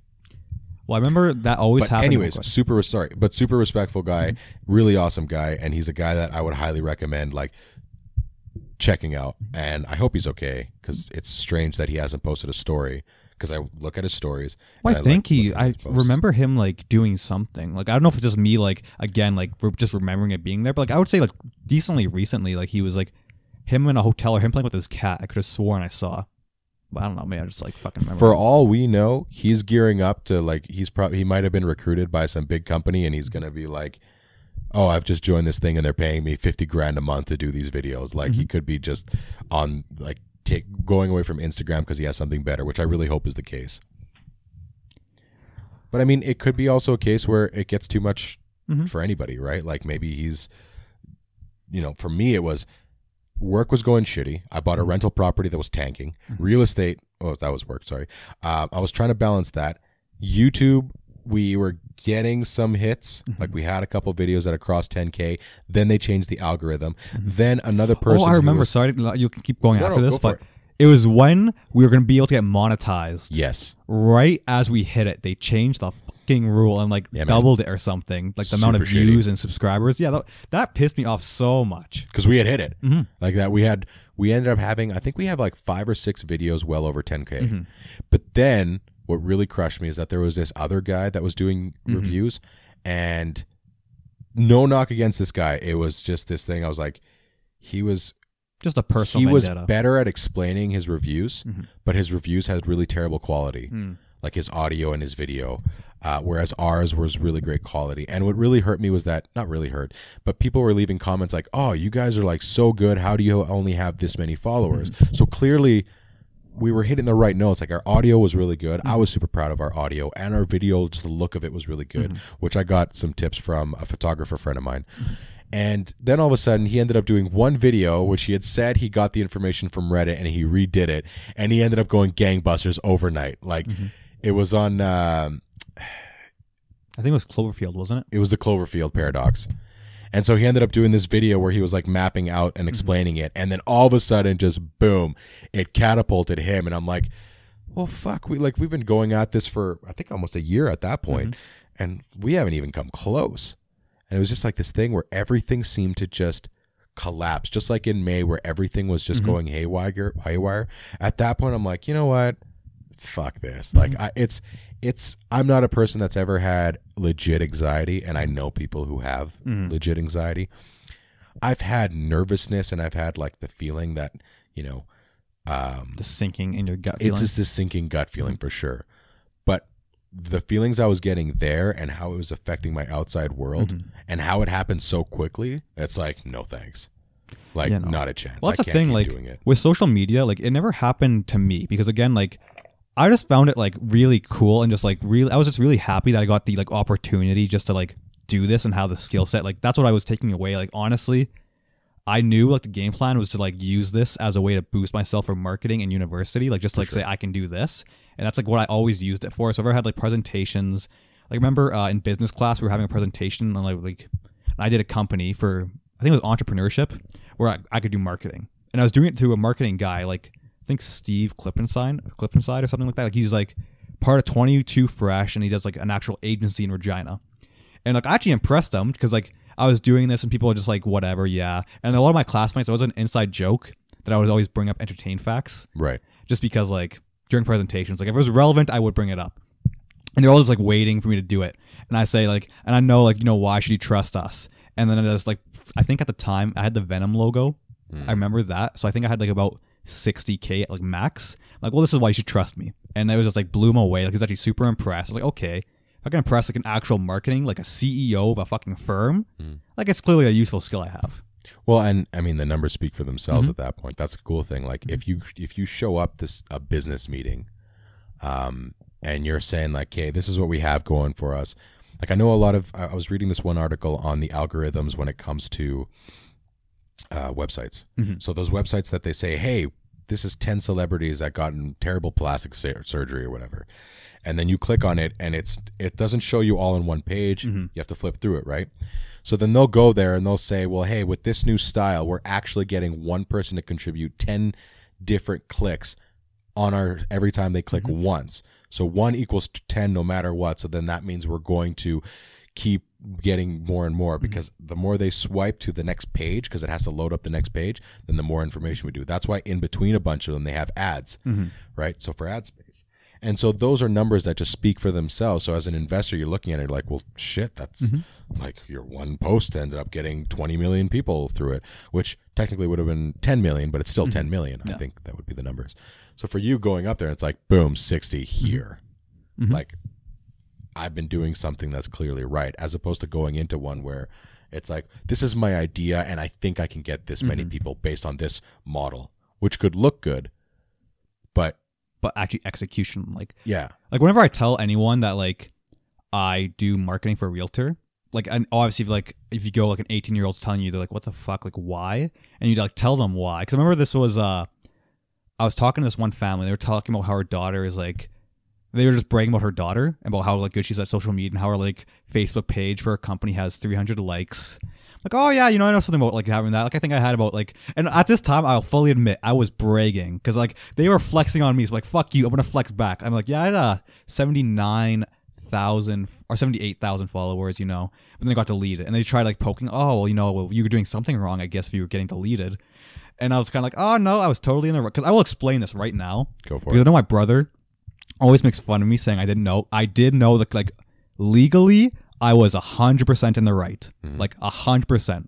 I have like, I don't have it with me. Like I'm not gonna read the whole statement I have, but like I actually background checked. Like I checked the Canadian or the Criminal Code of Canada to see. I checked with my law teacher to see if I was doing was legal, and he said he was on the verge saying like you could get in trouble, but it's also like you're using it, you're not making any money off it. You just like promote. It's like free advertisement. Like, you're just talking about it. Like it's all in good use. So for Canada, and this is also very similar to the States, but I'm just like, we live in Canada, so it's if you post, if you're gonna use content, so like a video, like I did, and it was a short amount of content, you used it for the purpose of teaching, criticism, or review, you're okay to use it as long as you like credit, which I always did. I always credited, like I'd always do that, and yeah, I like made no money off of it. Like for How I Met Your Mother, I will say this right now, like I turned my fucking page and I got people to watch that show. Like people, like the amount of times I posted it, like people hated it. Like I know my friend, like he joked about hating it so much, but I got people to watch that fucking show. Like it was free advertisement. And that's what pissed me off the most. It's just like, if they actually had a reason to delete me, it'd be okay differently, or it'd be a different story, but they didn't have a reason to delete me, and they wouldn't even respond to my, like they haven't responded to my appeal from like beginning of August. Was that the appeal that they said they're going to look into it the second time? Like they, yeah, the second time. You sent in a second appeal. And did they respond to you saying we'll review and get back to you, or just nothing? They said we'll review and get back to you, and they never did. Yeah, which is like, what the fuck? You got to keep going at it. I think I need to look at a way, because I think they said if you use a different email, like because if you use the same email, they said they should they just trash it. Right. So maybe I'll like look at a different one. But honestly, like the meme page, it's just fun. Like it's just like a more like chillaxing. Like I don't really care. Like I think I started off with 18.9 thousand like a month ago, or like around 2 months ago, and now I'm at 18.5, but like I dropped like almost 1,000, like actually over 1,000. I was just gaining, so it like kept it afloat. So like now it's going up and it's more fun, and I have like kind of that same like community building up where I'll have people like commenting on my photos, like shit like that will actually like want to talk to me and stuff. Like it's just more fun like environment. It's just like more chillaxed. Have you been getting people from Entertain Facts that have found you and been like, hey, where have you been, or anything? No. You should probably put a post out and been like, hey, this is the new Entertain Facts page. Well, it's in my bio. It's also a private, like, I guess we could talk, people don't understand. So for meme pages, like lots of meme pages are private, and it's super annoying because if you DM someone a meme, like it's private and you have to follow to see it. And I noticed like once I was public, like it was still like I was gaining, but it wouldn't be like consistent where I'd be like losing, like I'd be gaining like 3 a day. But once I turned private, it was just gaining, because if someone sent them my meme, instead of just like, they'd be forced to follow, and like the majority of people would just follow it, and so it was just like it just kept going up, and like just for the meme page, like that's the best, like that's just a new way of learning for me, because like back when I was doing Minecraft Facts, like being private would like really make no sense, because it's kind of like, how are people going to find you? Yeah, exactly. But like with this, like how it is now, being a meme page, if you're not private, it's probably like worse off. Weird. Are you finding that the memes themselves are generating more than the actual facts? No, because like memes, again, like with facts, like it was just like more rewarding and just more fun to actually like go out and like look for facts and like find like crazy facts like no one would know about. Well, and it gains your own knowledge. Just you have this backpack now of knowledge of these random facts that you found. And it was just like also like with facts, like people would, like if I remember I had a couple. Like I know the one that I would repost like every couple of months just because it did well each time was the goodbye song to Michael in The Office, like the whatever like minute song. You posted that twice.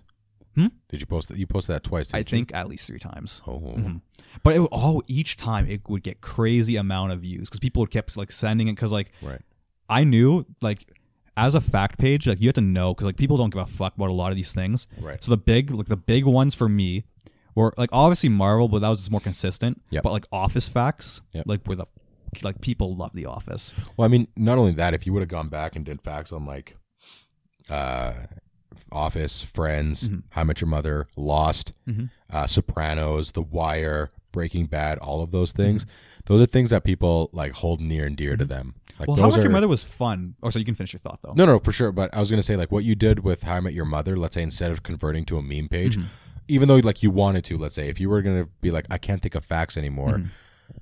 If you would have just gone to like even like any of those movies there, like those are facts, those are movies that people have seen and they would love to see them. Like if you do a fact on like a James Bond, like let's say you do a James Bond month and you post facts about every James Bond or something, like because the beauty that I noticed through How I Met Your Mother is that all you have to do is focus on that and then The Office, and those are so beloved by people that they're gonna want to know everything about it and they just want to see it.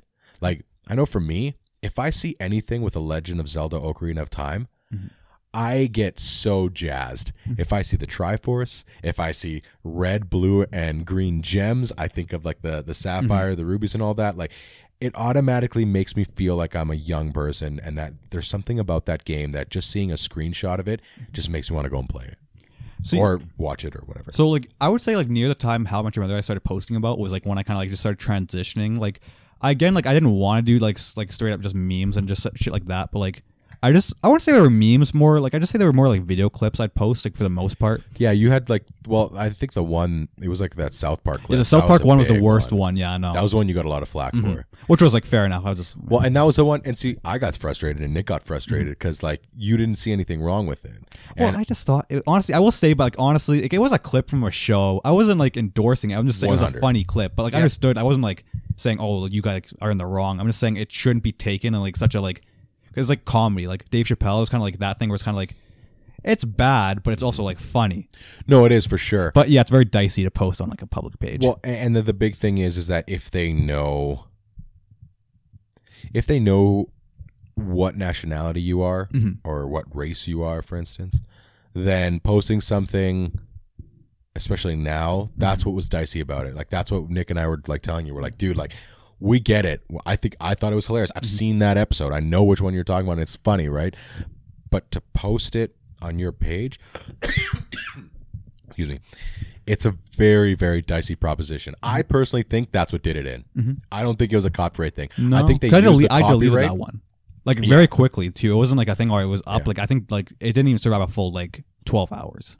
And so you deleted it within 12 so it was hours. like there wasn't anyone like report. Like I remember there was another one I posted and someone said like after that, like dude WTF, I deleted immediately. Yeah. Like it was one of those things. I wasn't gonna make a bitch about it, but well, it's hard too because like you're like, well, this is mine. I should be able to post whatever. But the problem is you have to suffer the consequences, and that's a really tough thing too. Like even with YouTube, like a couple of videos I put up, there was cuts of those where I've taken things out because I guess it could be a knock at my integrity at the time, but I'm like, I just need to get this review out. I'm not here to cause shit.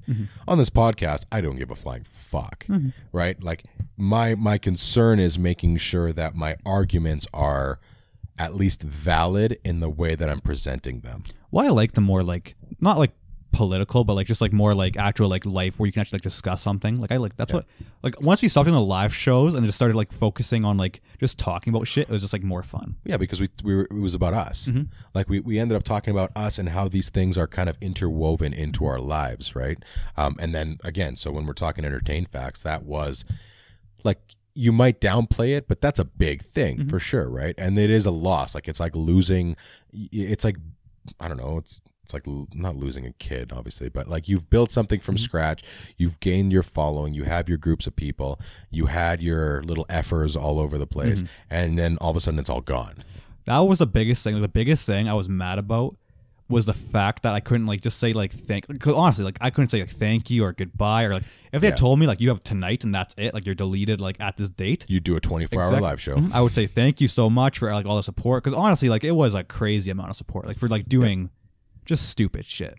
Well, and especially when it came to the live show itself, like by the end of it, we were actually getting, in the beginning I think we got pretty good, and then but our video quality sucked on the live show. Well, Instagram video quality just fucking sucks. But then there was times where we'd get like 300 and some people like just passing through, waving, saying hi or whatever, and then from those 300 we get a bunch of people that would just stick around and be part of the conversation, right? Again, guys like Arturo, KF, Bell, there's a few other people Blake here and Jesse, and there. Blake and Jesse. I assume they don't listen to this, but in the odd case they do. Are they not listening to the podcast? That would be very. I think Jesse like occasionally listens to it. Like I guess if you don't listen to podcasts or haven't gotten into the thing, which is really weird because like everybody listens to it. But I'm like I applied for this job a while back, and now I'm almost regretting it because I exclusively listen to podcasts, except today, and I'll tell you why. My iPod Classic still works. 160 gigs. I've got 3,500 songs on it. I found it, and I thought it was busted because it wasn't turning on. The thing works, and she's a thing of beauty. I think it missed me too because the first 45 minutes I was playing it at work, because at work now I put on my headphones and I just work. It was playing all of these great songs that I've had for years. I love that thing. You know what I'm excited for the most though, just in the future? Movie theater stories. Movie theater stories. Just working there. Oh, just yeah, all man. the shit that will go on. My friend Sean Hoff, I think I don't know if we're friends anymore. I haven't talked to him for a while. I saw him a couple of years ago. He just recently got married. Good dude. One of the funniest fucking guys I've ever met in my life. He worked at the Galaxy when it first opened, and he was a stud there. Like, he organized video game nights there. Like, it was awesome. Like playing Rock Band and Guitar Hero on the big screen. Like, amazing, right? We would go there late night, 12 o'clock, 1 o'clock when it's closing down, and he would open up all the arcade games, and like you just press that little button and you'd get credits for, we probably had 2 hours of credits, and we would sit there and play like House of the Dead 2 for hours. And he would just hook us up, and they were so good. It was so fun there. Oh my god, I wonder if like what the arcade at Landmark will be like. I never really thought about that. You think you can get us in the grand opening and we can do like an F entertain facts, or not, sorry, an F word like thing? We'll see how good. We'll see the relationship with the boss. The boss actually, I'm pretty sure, like liked me. Like the general manager's guy who actually interviewed me, and he seemed like he actually really liked me. Does he know anything about what we're doing? I think. Oh. I don't know. I never like really like. Actually, yes, I did, because I remember I brought up like the like realtor. Like, if anyone asked me about like how I can market, like it kind of like goes hand in hand. So I like say, well, what do you know about movies? Like I do like weekly podcasts, like just stuff like that. I think he knows, but this is an idea I had. And I think it's better that I say it right now. It might work. We set up a booth at opening nights of places, or let's say like the Friday night. We've already seen the movie, let's say on a Thursday, and we get people to sit down and give us the review of the movie they just saw, and we just do a collection of them, and we release like a 25-minute clip of us talking to people that are reviewing the movies. Oh, it could be like one of those like Charlie Kirk things where he goes to like college campuses. And no, that's Steven Crowder, where he does the Change My Minds. Or does Charlie Kirk do that too? Charlie Kirk does too, yeah. Crowder does the Change My Mind, which is like a meme, which is super funny. But like, instead of that, be like, how was your movie? And then people would come in, sit down, we would record them giving us a review of their movie, and then they would leave. So then the reviews are not about us giving reviews. The reviews are actually from people that are going to see the movie. Like we have sponsorship. Okay, well, I think that might work. We'll see if I'm doing really good. I might have to bring it up. Like, hey, yo, man, want to move business a bit more? Hey, that'd be great. Can you imagine being sponsored by a movie theater? That would work. Oh my god, free tickets. The Even problem is theaters will have free tickets anyway. Okay, so before we get to there, or no, as we're leading to there, so Entertain Facts is now unfortunately dead. The podcast is still going because so far no one. I don't think there's anything that could shut us down really, because we haven't. No, podcasts actually, it's really hard to get your podcast taken down for copyright, even though we have nothing like relatively to get copyrighted for.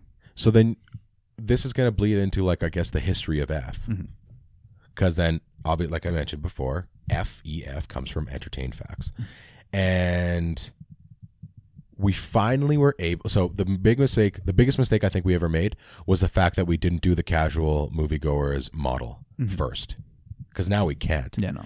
Because we'll see how long he's gone for. I don't know. 2 months might be time to pick up that shit. Well, the thing with me is that we made such a big mistake early on. First of all, we didn't know about Anchor, and I don't know if Anchor was even around. Second of all, for some reason, I thought, because I wasn't listening to regular podcasts. Oh, this is totally random. We talked about jobs. I applied for this new job, and I'm worried about getting it because I won't have enough time to listen to the podcast I listen to every day. That's what the whole thing of that. I just realized that I completely left that. But anyways, where was I now? You're talking about casual moviegoer, big mistake we made. Biggest mistake. So we got into YouTube way too early. We shouldn't have even touched YouTube. What we should have done is what casual did, because we spent the whole time trying to transfer over the Instagram followers, because at the time I think it was 40 or 50 when we started. Yeah. We tried to get the 40 or 50 followers, 50,000 followers, to go onto YouTube and watch our YouTube videos like a bunch of idiots. And instead of being like, wait a minute, they're right there, we could have just made clips there of our reviews of stuff. Done. If IGTV was around, I think it would have been like super ideal, like back at the start, because like obviously like taking reviews and just because like that whole podcast perspective would be out, because you actually like you can't actually discuss, like it's just like bullet point like shit, like just well but the thing was though is that a lot of the reviews we end up whittling down from like I think the first ones were like 10 minutes. Well, aside from the couple of video Homecoming games, was like our longest one. But the Homecoming was just a podcast. That's why.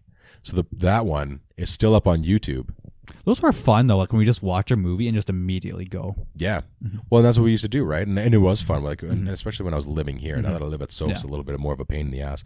But we made the mistake of not doing that and not just sticking to Instagram and using video on Instagram, because we could do stuff in a minute.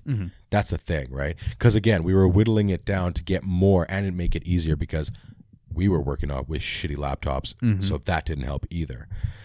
And then the other mistake was not a mistake, but we didn't know what Anchor was, and we were working off Libsyn, and we had no idea about any of that stuff. We had the equipment, I just was still learning how to use it.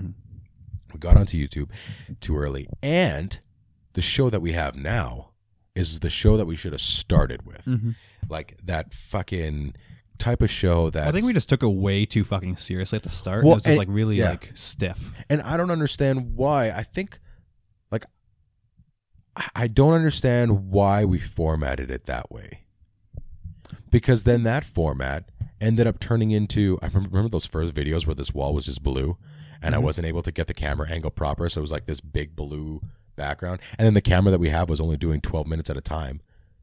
And, yeah, I know, and that's super shitty, and it's still super shitty, and I think a lot of them still do, like they do that. Well, just the processing card, I think. Well, no, because I bought 4 different memory cards. It's the actual cameras themselves, so there's another type of camera that could just keep going and going.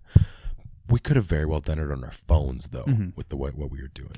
Well, I couldn't, because my phone is an iPhone and it had 32 fucking gigabytes of storage, and that was the biggest issue I came across with Entertain Facts. I always had less than a gigabyte available of storage at all times. Well, the thing is, though, is that we don't need that many gigs of storage. We can just delete it. Like, we just need to transfer it. Because I know you mentioned it now, because I said, I'm like, well, let's just do video with our phones, because we can actually get it closer and it'll be a lot better.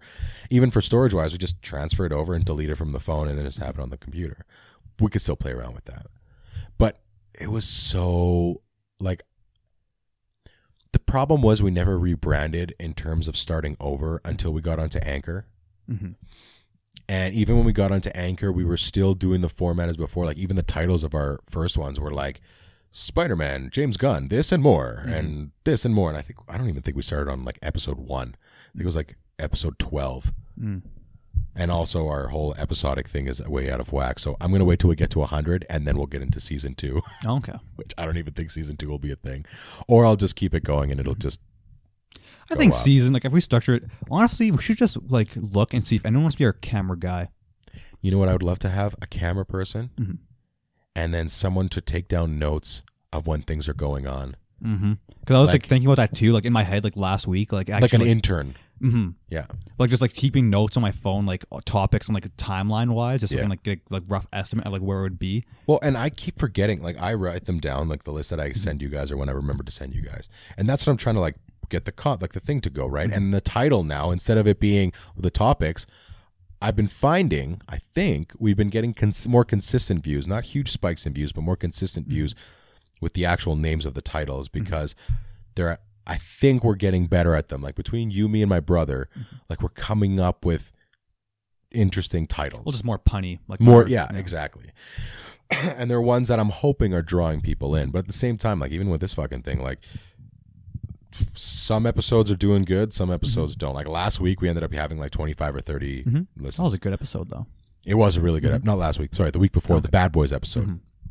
But then I look at other people on Instagram, they're only on episode 26 and they're getting 400 and 500 views on their shit, and I'm like, we've hit some type of a weird ceiling, and it always seems like we're on the right track on something, but we just haven't found that trick to break out. So then when you're talking to Instagram and anybody listening that wants to start an Instagram thing, and you're saying it's hashtags, aside from the issues that we had for a young up-and-coming Instagrammer, or even for our stuff, then what do you think is going to work now with the new ways of Instagramming? So for my thing, like just I guess like how I overcame on entertain facts, like the biggest thing was consistency in uploading. Consistency and quality was the biggest thing, because like all my posts, like they just looked visually appealing, they just looked good. They drew you in. And they also, like, my page was like very consistent, where like I would post memes at night, like actual just like memes I'd steal, but I always delete them in the morning just so like visually it just looked like one thing. I think also a big thing that lots of people do is they try and be someone else, or they try and like just copy someone else or like do stuff that way. And the thing I always said, because I remember someone changed their name to Entertainment Hub or Entertain Hub. I've seen that page before. Entertain Hub, and they like had a logo similar to mine. I told them, like, you know what, like you can use it if you want, but like just think about this, like no one would want to follow you if you're gonna just be a secondhand me, because I'm still here. It's free to follow me. I'm like, no, I sound like a dick, but I was like, I made sure like he didn't take it offensively. Like he like actually liked that stuff I was giving him. So if you're gonna like, the biggest thing is if you're gonna try and be like someone else, just know that if that someone else is still active, why would they use you? You know what he needed to do? He needed to have Entertain Hub, and it should have been an entertaining page about Pornhub. That's a missed opportunity. That's the route that they should have gone, and just find like, just search the internet for comments. any type of like, Actually, honestly, Nicolette Shay's boobs are this much in diameter, and but it's just one of those things. Like the biggest issue is just people keep like just trying to copy other people, or they try like make shortcuts, like going on someone's page and like asking for followers. I would always go off on these people, like no remorse. And the biggest thing I loved is that my followers, even stuff I wouldn't even have to initiate it. My followers would sometimes roast the fuck to the point where I have to like say, okay guys, like it's done, like it's done. Army. Like, it was I remember there's a 20 thread comment flaming the fuck, and this person usually they'll delete their comments. Like after I would like roast people, they delete their comment, just, you know, like, so you know they kind of get attacked. This person refused to delete it and just got destroyed. And I just like, you know what? I DM'd him saying like, listen, like, you know, it's all for fun, because like even if I did roast someone, like I always like make sure like they didn't take it personally, or like just saying, you know, I'm just like fucking. You don't leave them battered and bloodied on the floor. No. You kind of make sure that they're good and they can go to the hospital on their own and everything. It's like dealing with like little Stelio. Like I'll roast the fuck out of him, but I'll say, you know, man, I'm just joking. I'm just fucking with you, and like, you know. Yeah. But yeah, that's what I missed. Honestly, the thing I missed the most is just the community. That was it. It was just that's fun. what you built, right? Like that's what I miss about the live show. Even though I always liked it when we didn't do the live show, for the very reason. That's why these deep dives came out, because I didn't have to worry about cameras. I didn't have to worry about anything. Just sitting down and talking to one person or two people or whatever. Like, and we pigeonholed ourselves too. Like because I was copying other not podcasts, but YouTube channels. So I was using what I've seen from Collider and some of the stuff from Screen Junkies and like their format, and applying it to our stuff, which when I can remember how we sounded, or how I sounded, and I was like, no swearing, no names. Yeah, I don't know what happened. I remember we were stuff. very adamant about not swearing, and like it wasn't even like a smooth transition. It was just one time we just started going, and it just never went back. And it was, but like that's not how we talk. the interesting thing is my YouTube videos were more me than the podcast was. And I remembered it was I think it was like the holidays or something, and my brother's friends Spencer and Jordian were in town. And they're like, hey man, like I've seen some of your videos or whatever. Like it sounds like really good. It's cool because it actually sounds like you. Like it sounds like it is G who's telling me. It's not G pretending to be somebody else. Because I remember at that point I transitioned and like I was modeling our reviews off of Jeremy Johns because I did like the cuts. I liked the cold opens. And I liked doing the cuts because most of the videos ended up being like 18 minutes. And I didn't want to release an 18-minute video because a lot of it was like pauses and me screwing up and having to start over again. And B, I like watching that. So I think what happened is we started to slowly transition to doing a show we would watch or listen to. Yeah. But didn't mean you and I didn't get into our tiffs. I think the big one ended off the best way because we were arguing a lot because you were. I think it was a big power struggle. I think that's like the biggest thing, and I just kind of like realized, like, you know, I don't really care at this point. Like, well, we were both caring for two different reasons. So, and the thing is, we were separating the priorities. You were focused on your followers, but we weren't gaining them for a while, and we were talking like, if you go back and look at some of those YouTube videos, we started doing out polls. Like the polls of like top 5 movies and top 10 this. The news show was split up into 2.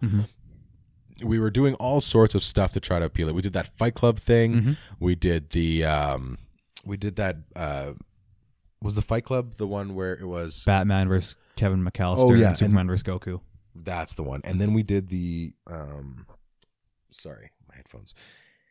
And then we did the quiz show, and I made those pedestals and stuff, which was fun to do, right? And I got the stickers made and everything like that.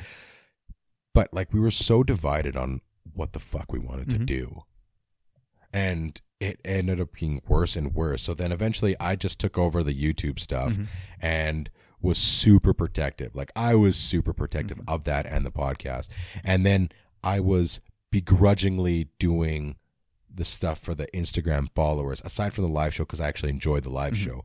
But like, we were so divided until I remember how it was resolved.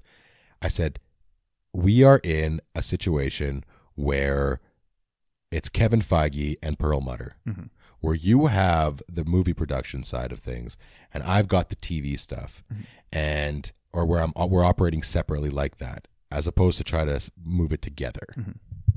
And I think that actually helped because, well, it helped because it helped diffuse that type of argument that we had, because that's kind of what it's been, right? Like, it's like, this is how I want things to go. No, this is how I think they should go. And I guess that happens when people are like really creative. And then I was taking ownership of it because of 2 reasons. One, I was doing all the work, but I was doing all the work because I didn't bother to let anybody in on the work. If that makes it, yeah. That's what I ended up figuring out, where it's like, I wanted it to be a certain way, so I completely took control of everything. You and I had gone 50-50 on the cash to buy the cameras and the microphones and all that. And a little update, we haven't gotten any money from this, so cha-ching. And then we were, I don't know, I honestly don't remember what exactly the transition point was, but I think that realization of, we are now in 2 different spots. You're the head of Disney, because the F word is the underneath Entertain Facts, right? So if you were to look at a network, it's like Entertain Facts is at the very top of this pyramid, and then you draw 2 little lines, let's say, and then you'd have the F word and then the YouTube channel, like the podcast and YouTube. But the parent company was the F word. So I was fighting against the parent company, which I've been in situations like that before. And that was our biggest thing. I don't know if you have anything up until that point. Not really, but like just overall, just like content wise, like I think there's a point, like just like it was like, I wouldn't say like fairly, like, it was a couple of months ago, like just around 6 months ago, where it's just like the podcast is like wasn't like just fun to even like do. But then we just like branched off and just started talking about like actual like just like it was more just casual, where we just like didn't give a fuck. Like you didn't have to like you have to watch a trailer. Like that was all you had to really do. Like prior to it, like do research and like it was just more like professional, but like once we start talking about just like life stories and just like bringing things in, we can actually like just like stop giving a fuck that we like where we live and just like talking about where we live and shit like that. It just became more fun. Like it was more like Joe Rogan based, where I can see like I would be watching the shit we were talking about. Like if it was cut up into things, like I would actually watch it. Yeah, man. Well, even that clip that you put together, like it was a good clip, and like even some of those shorter clips that I was doing before, where I was releasing them, like we were commenting on trailers, so I'd find that section and put it up and stuff, which I'm gonna do. I'm just gonna start doing the video though with the camera because I can at least take one fucking piece together and that's it. I might go buy a stand or like a stand for your camera phone to prop it up or whatever, but we'll see how that's gonna work. And that's the biggest thing is that I just got the shivers for some reason. We finally are doing the show that we were supposed to do. Like this is the show that's actually, no pun intended, entertaining. Like this is the stuff that this is where I said for a while now where it doesn't matter if it doesn't go anywhere, even though, yeah, it's frustrating when you see other people that are new to it and they're already at 500 or 400 like people listens per episode. Yeah. And we've been doing this for a long time. But the thing is I'm trying to think of the fact that we've changed so much, even since we started on Anchor,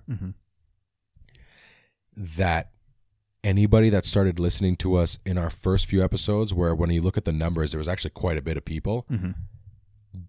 Those people either left because they didn't like the change, or people came in and then left because they didn't like what was going on there. And I almost feel like we should have just restarted. But at the same time, I'm like, whatever. I know. At this point, because we've not scrapped YouTube, but we're just doing the audio and we've streamlined everything, I could give a flying fuck. I'm just doing this because like it's fun. It's fun now. So for the phone, I have a stand you can use. Like it's one of those Gorilla Pods. You just kind of like zoom in, or not zoom, just tap in. We'd have to do the same thing we do with like iPad though, and like actually like prop it up on something, like just like at the height wise. But like, next week we can do that if you want. Yeah. But I think once I get adjusted to university, and like I think videos are honestly like just the way to go. Like for monetization at least, and just like at least like getting a more mainstream audience, because like podcasts, like I think we have a good podcast, but like not lots of people just like listen to podcasts. Well, regularly. And I just think there's not just that. I think also people haven't found us yet. Well, that's what I was gonna say. Like not like they don't listen to us. They just don't like, they don't listen to podcasts. They just like, you have a like select like podcast to choose from. Like if you're gonna like, what podcast should I watch? Joe Rogan, like popular like fucking podcasts. Someone had put up on Instagram the Podfather. You know, exactly. Yeah, like there's just stuff like that. So it's hard for podcast. It's very hard to even get noticed. Which I think like Joe Rogan, I'm gonna like say, I don't know the stats wise, but I'm like guaranteeing the videos draw a lot of people to his podcast for sure. And I'm not gonna say like the opposed to the his podcast clips. Drawing people to the like videos. Well, even if you look at his clips, like he'll release the whole episode, right? Whether it's 2 or 3 hours, just like we do, but now we're doing it audio. Before we were doing it in video. Then his clips are what are huge. That's why everybody's doing clips. Yeah. But you know why? Because they work. Like doing clips actually works, and then it'll draw you to there, and then we just input the rest of it. And I think the way you edited them are a way for us to like stand out. So it is kind of how YouTube is going. Like people are doing it. However, they're clips that are working for the podcast. And it's like, I don't know, the way that you did that last video, I think perfectly summarized how we are and what kind of feel you're getting now. Well, I think that's why we had so many listens on that last one. I think for the style of it, I think there's gonna be 2 styles I like focus on. Like one will be like that one where it's like edit like heavy, and if it's like, for example, from last week, like the Monopoly discussion, I think I just like straight up just release it, like no edits, just like that. Yeah, which I'll like totally fine too. Saturday, well, it's not gonna be like kind of outdated, but I think it's still like a good discussion either way. Like I'll just like kind of like edit and just like honestly just straight up like post it. Well, I think the thing is now we don't have to worry too much about when you get them done. As long as they come out, right? Like, I don't think it matters because we'll just reference it. Hey, this was from our latest episode. If you haven't heard it, we got a new episode coming out, but whatever. Go back and listen to that other one, right? Based on this clip. Because even Rogan's clips come out after the whole thing comes out, if I remember correctly. Yeah, no. So, you know, I just think now, and for anybody listening, because this is kind of like this is a cool little deep dive on just that inner workings of stuff behind the scenes. And like, the fact that we've had our meetings, and I remember that last meeting we had, I think it was around the holidays, that we wrote a bunch of shit down. We did none of it. But I'm glad that we didn't. Yeah, no. Especially the one where we were like, oh, let's go try to get ourselves onto like a local radio station or whatever. I hate, especially now, the older that I'm getting, I hate being told what to do. I dislike it unless it's work and I understand it. But like, if someone were to come in and be like, listen, I'll pay you guys each $2,000 a month to do your podcast. So we have two scenarios. One person saying he's going to pay us $2,000, $3,000 a month, which is, a lot of money, right? Each to do your podcast. However, no swearing. It has to be this. It has to be that. Or a guy that's going to be like, well, I'll pay you guys like $500 a month each, and you do whatever. You just keep doing what you're doing. I will take the $500 every day, because this is now a space where it's like it's not a safe space. It's our space. It's our hangout. And the thing surrounding it is the fact that if you listen to us, I'm hoping, and this is what I was super excited about when the guy messaged me back, and he's like, dude, he's like, what you guys have is really good. Like, that's super nice to hear, is that what you're putting out, regardless of if a lot of people are listening to, when somebody does listen to it that's been in around the podcast game for a while, says something like that, it's like, oh, we're doing something right, but we're also doing something wrong because not a lot of people are listening to it. But they perfectly described what both versions were. So they're like, the deep dive is that Joe Rogan style where you're interviewing one or two people or whatever. And the regular weekly podcast, he's like, it sounds like you're hanging out with your friends just talking about stuff that you would talk about. I'm like, that's exactly what we were going with. Like, come into our audio basement and just hang out. And the ones that I like listening to kind of have that feel. Well, I think just the biggest thing, like, especially like, and obviously the opportunity hasn't arisen for like to get paid arisen to get like paid 500, but like even though, like, because think about it, like, going from making 0 to 500 and you can still do whatever the fuck you want is one thing. It's like great, but if you're gonna get paid 2,000, it's like a temporary pay, because eventually the show's just gonna suck ass and it'll be stale as fuck. Because like, even in that sentence, I think I swore quite a lot. Well, for sure. Yeah.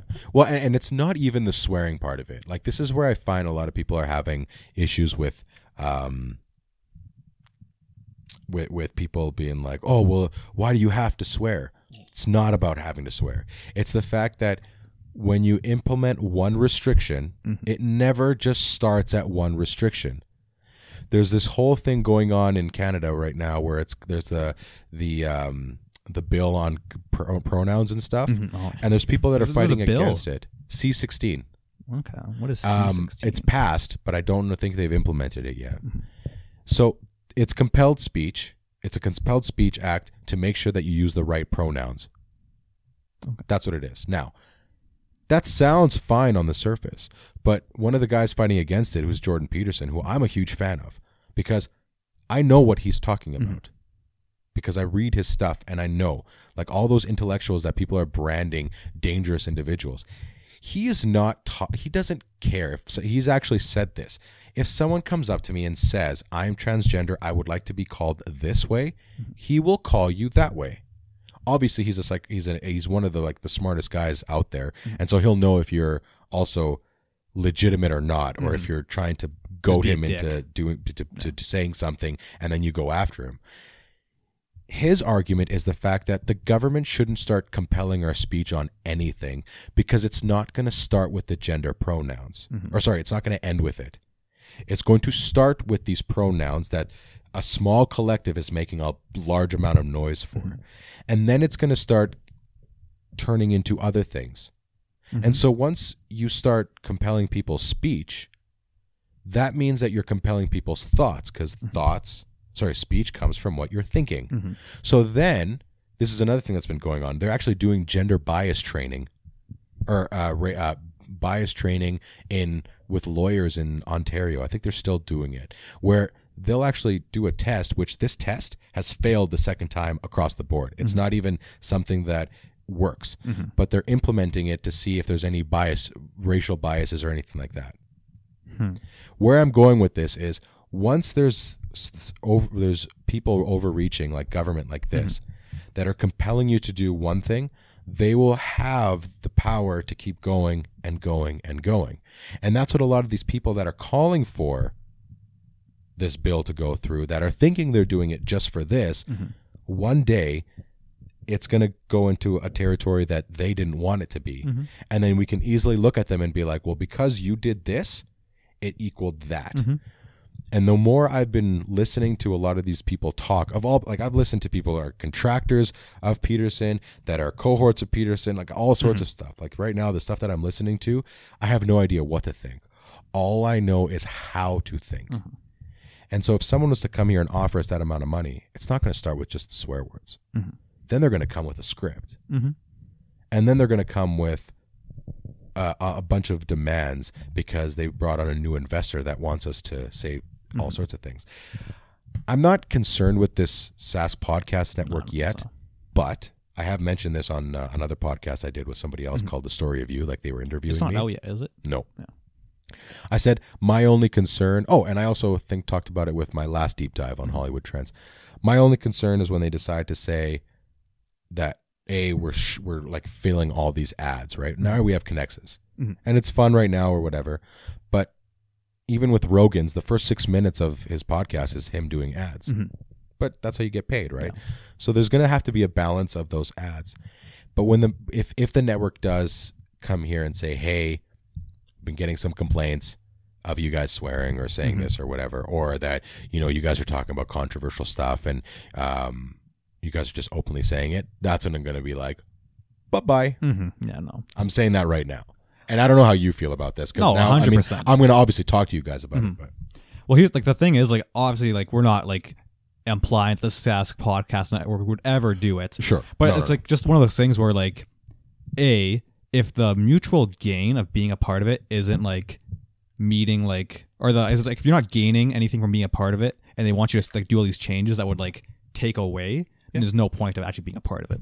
And if they're going to ask you to censor yourself, like we've talked about it on the show, how we hate the fact that, people are like being censored or you're getting like labeled racist if you just oppose people, which is like one of those things where we like go back and just kind of like kneel down, just being a bitch, and you're kind of like going against your own word.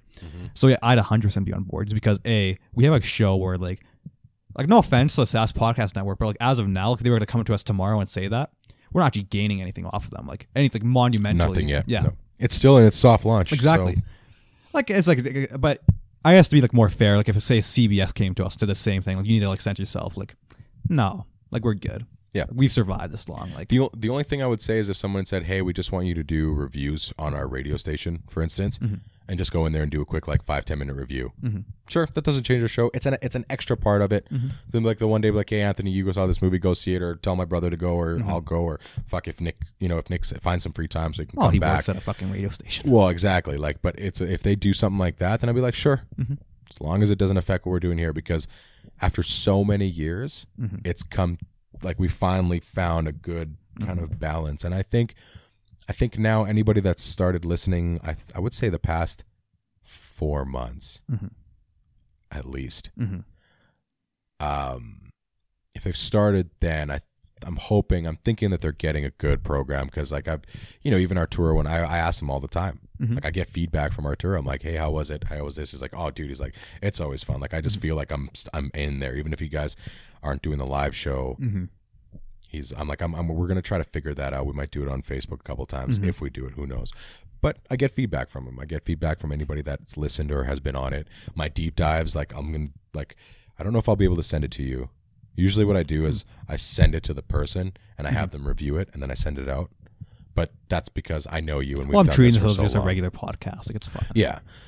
But the cool thing, what I like about this one the most is that like it's just even more relaxed. Whereas the news one, where the main one, it's the main show and we're just talking about a bunch of stuff and new stuff. Where this is just you just kind of roll with whatever. That's the thing too that I've noticed like lately, like the timeline, like previously when it was more structured, I could feel like it would just be longer. But the fact that we've been going for like just under 2 hours, like the only reason I notice how long it is because my ass is fucking killing me. Oh, it is. Other than that, it's like just going like very quickly. Yeah, man. Well, and that's what I found even with our regular podcast too. Like it goes by quick. But I mean, that one's tough because I have to watch the time a little bit more. But with these ones, yeah, like the one that we did for Endgame, it's longer than the movie. And just by the fact that we didn't even realize what time it was. And these are the types of stuff that, like, this is where the show is able to actually kind of grow, I think. And, you know, I would say the only thing that would be linking, not the only thing, but the thing that we could link for sure, like your history with Entertain Facts, and then how it's bled into the F word, and how hopefully the F word can bleed into something else, like build up the lazy Canadian. All of that stuff, like, and now with the clips, that's the next phase, right? Is that, like, I'm just glad we never stopped. Well, I don't think there was really like a point where like any of us actually like openly discussed like stopping it. Yeah. Like, I'm sure like everyone's had like thoughts of doing it. Like I have, no, like I don't care. I've had the ones where I'm like, what's the point? Because like I said, those times where it was like I was getting super upset, and when we stopped doing YouTube, I'm like, is there even a point to doing something that doesn't seem to be exponentially growing? But then I'm thinking, because there's a thing in economics called the sunk cost fallacy. So when you've invested so much into something that you're not willing to put it away just by sheer virtue of putting so much time into it or money, people do that like at slots. They're like, well, I've already put like $200, like it's got to hit. Or at a restaurant that's bleeding money, it's like, but I've invested so much money. Or my real estate career, where I invested so much money that a lot of it I didn't have at the time, but I needed to do it to see if I could help generate it. And I was not willing to leave when I should have left 2-3 years ago. But that's the sunk cost. But I guess it comes down to what Entertain Facts was for you and what the F word is for us. Where when you lost Entertain Facts, it was at a time where things were shitty, but it was almost like a weight that was lifted. Well, that's like, so like in that, like, I guess in that aspect, like in the summer, there was like a time where I was like, you know what, like this is fucking stupid. Like, yeah, like I want Entertain Facts back, like obviously. Like once things died down, and like literally in the summer, it was dead. Like I had no job. Just a bum. Literally, I woke up, worked out, and that was it. That was my life. Wake up, work out, sleep. And that was it. And just hang out. That's the dream for some people. Oh, it sucked, but I fucking hated it. I hated it so much. Like if I'm like married and I'm like, my wife is making $500 million a year, and I just want to be a stay-at-home husband, could not fucking do it. Well, if you have kids, you might. Well, yeah, but still, I don't know. But it's just like being by yourself, like that'd be awful. Dude, when we were doing YouTube and I was trying to pump out as many videos, I was barely even showing houses. I was sitting in this basement, binging shows as fast as I possibly could so I can get a review as fast as I possibly could. And I was miserable. But anyways, go on. No, that's pretty much it. That was the end of my thought. That was it. Yeah, no. It was like, of course, like honestly, like I might try again, but it's just one of those things where the Lazy Canadian is very fun to do. And I have like things where like I have a video idea, like that doesn't really matter because I don't think majority of my followers listen to this podcast, but I want to do like a surprise video for October 15th because that's the like 4-year anniversary. It's like just funny video, like where have I been? Like what have I been doing for like the like time it's been dead and just stuff like that, and just kind of like do a funny, just stupid video. Well, that's what I did when we first, when we kind of got back into YouTube. I did that one video just saying, hey guys, it's been a while or whatever, shit hit the fan. And because I remember just before we stopped doing YouTube, my buddy's brother died and I was at that funeral, and Soph's nephew died. Yeah, no, it was a fucking like bad week. Yeah. And Soph's 15-year-old nephew died, that was... and my buddy's 35-year-old brother. Like, and I went to both those funerals, and it was back to back, and it was fucked up because both of them were freak accidents, and I was waiting for the third. Like, that's when you did the Friendship Breakers episode. Was it? I think that would have been like, because I was behind the scenes because I didn't want to go on camera because I just come back from the one funeral. Okay. Really? Fuck. That seems like way longer. I know.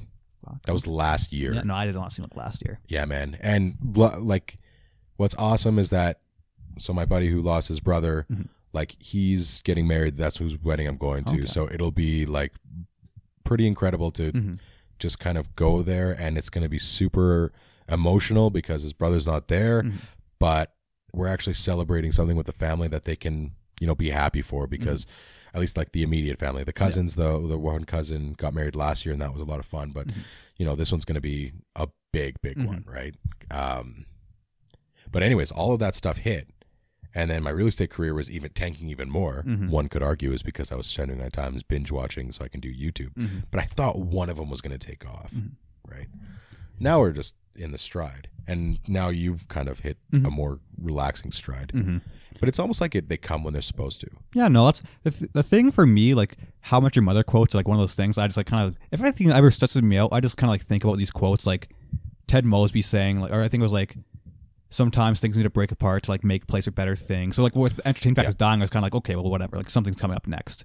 And then there was one that was like, I forget what it was. I know there's one I kind of like think about a lot is like when Ted Mosby had that like bad year, like the worst year of his life. When he got punched in the, like, like everything. When he did the leap. Yeah. They did the leap in the other balcony. But he's like, but damn, if it wasn't like the best year of my life. And like, honestly, like this, like it has been, I would say, the most stressful year of my life. But like I've also like just grown and like learned so much in like a short period of time where like in high school where I was just kind of like very, not antisocial, just like I didn't want to talk to people because like I just didn't think they were worth my time. In the span of like 4 months, I went from like first girl I ever wanted to asked her out, went good, blah, blah, blah. Like all these things I like learned how to do, like learned how to deal with all this bullshit going on, just everything. And it just made me a better person. So, well, and I guess that's the growth part of it, right? Like, and you can probably, when you started Entertain Facts, or when you started your first video to when Entertain Facts eventually, like when it was gone, and you take a look at those years in between, and that's kind of been like your consistent thing. Because even with this, since Spider-Man Homecoming, I guess I was engaged already. I'd gotten that rental property, which was a nightmare for me. Now it's better. It's just there. But it's not a nightmare. And then all of a sudden it's like I'm gearing up to get married and real estate's getting even worse. I had a good year before that, but then after it was just like tanking and stuff. But when I look at the last couple of years, especially now where let's say the beginning of August last year, and me now is so different in every single way, out of real estate, don't have the financial woes. I make way less money than I did at the height of it, but I wasn't making consistent money at the height of it, so, and making more money, right? Well, like, real estate still fucking sucks, so you're good. You're good to leave. Yeah. But I was able to pull my shit together. Like we're talking, Soph and I are almost minimalists in what we do and what we spend and everything, but we've been able to get our shit together all the while through all of that stuff, plus, the funerals, plus all of everything like that, which again, it's hard using those as examples because the one funeral I was kind of, it didn't happen directly to me, but the second one did, but they were so close. Like they were the closest funerals I've had to deal with. But anyways, plus the wedding, plus all of that other stuff. And yeah, it's like, just like you said, you look back at it and you're like, it's the one consistent thing, at least from that time period. And so for you got 4 years with Entertain Facts being that no matter what happens, that's what you had every day. It's also funny too, because within it was 1 week after that happening, I lost my job I had for 8 years. Oh shit! Yeah. So it's like everything you were there was just for coming. 8 years, hey? Yeah. Holy fuck. Well, it was family. Like, again, for context, family owned. I was just like a fucking illegal child worker, but yeah. No. But then a transition when Tino took over, anyways. Yeah. I still have that episode. With I was gonna say I thought about that like a week ago. No, it was after our podcast last week because we were like kind of touching on some topics, and I just kind of thought about that. Like that's good. We didn't release it. That was so funny. It was still a good one, but the thing is, you and I got into argument. Well, it was good because like I didn't care with the argument, but like I did back myself into a corner with a tipping thing, where like I knew afterwards. I'm like, because like relatively speaking, like I actually do tip like quite a bit when I go out. Not like, but I tip when I go out. Like ever since after that, I've like done it. And even when I did say it, I'm like, since this isn't what I'm trying to say. It's just like I was saying, like I just don't usually go out, and that's what I was trying to say. But I said it, and I backed myself into the corner where I refused to admit I was in the wrong. So I just kind of like took it. Well, I've been working on this thing now. It was in the chapter of Peterson's book, and it's one of them is be precise in your speech, and the other one is always tell the truth, or if not, don't lie. That's the next chapter after. So then I've been really focusing on that. Like essentially, both of those things are don't say things that make you weak, and if that means that you don't have to say, like I've been saying less things in my day to day than I have before. Because I found there's so many things that I say that actually make me weak, and I've done it on this podcast before. Because, me as one of the guys talking, as one of the co-hosts, there's been times where I've said things where I'm like, I think I said like the Lion King thing. I don't, when I look back at that clip, I'm like, I don't watch The Lion King that many times. I maybe watch it 3 times a year. But I think I said I watch it like 10 times a year just to prove that I know it very well. And it was just like, which made for a hilarious clip, but it weakened me big time. And I'm pretty sure anybody that listened to it was probably like, this guy's a fucking psycho. Like, I can't listen to this anymore. That was still the funniest episode I like. So edited. funny. But it was so funny, but it was embarrassing because I'm like, I made myself look super weak there. Would I have won the slap bet? Like, was I right? Yeah. Okay. I didn't say, well, I think I changed it. Did we change it to a slap bet? No, it was a slap bet first, and you said you'd do it, and you just said you just didn't do it. No. I think it was I'm standing up in the theater saying you're the smartest No, person. it was first, because I remember you said, if this happens, like, I was a slap bet first. I remember this. I remember you were like very violent with your description of how you're going to slap the fuck out of me. I was super bad. I was terrible. It was like the week after. It was like, okay, I'll just like stand up because it was the Jake Peralta thing. Like, you were the like greatest detective / whatever. Yeah, / genius. Did you want to slap me now? No, I don't care. Are you sure? I would not. I cannot slap someone. No? No. Is it because of mechanical, like the mechanics of it? You can't. I just have to get really like fucking angry to actually like invoke any violence on someone. Like, naturally, it's weird because like no one would expect this, but I'm a very silent guy usually. Like, just at home, like people don't really know, like they don't notice where I am because I'm just like there. I'm just sitting. Nobody silent. notices well, me. It's fine because they don't bother me and I don't bother them. So it's like a nice trade-off. But like lots of people, like if I don't want to talk to someone, if I have nothing to say, I'll just sit there silently and they're like, "What's wrong with you, man? Like, why don't you talk?" I'm like, I just don't fucking talk much. That's a smart and difficult thing to deal with because from a person that wants to engage with other people.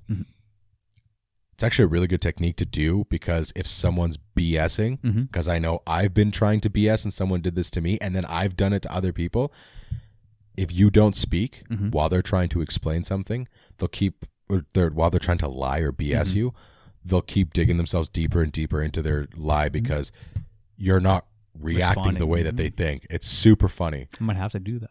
Yeah. But that's the thing, because everyone like exactly like we're both like public speakers. Like people think like I won a presentation award for business of how like, good of a speaker I was. I'm a terrible speaker. I'm a terrible public speaker. Remember my wedding? I screwed up my speech so bad. Well, you got to think of circumstance-wise. Like circumstances for a wedding. Soph went up there and she crushed. By it's like the opposite effect of MC. Oh, I think does your wife public speak like at all? Or no, she did her engagement, but she wrote stuff down. My mistake was I never wrote anything down. But in front of people, I froze. Then I cried a bunch because I'm a big baby. And then I kept having to sit down. Luckily, people thought that was a joke. But even at Nick's wedding, when I did the speech to the groom, I screwed up and people thought that it was part of it. Luckily, because I was able to save it. But I still screwed up and I had written it down.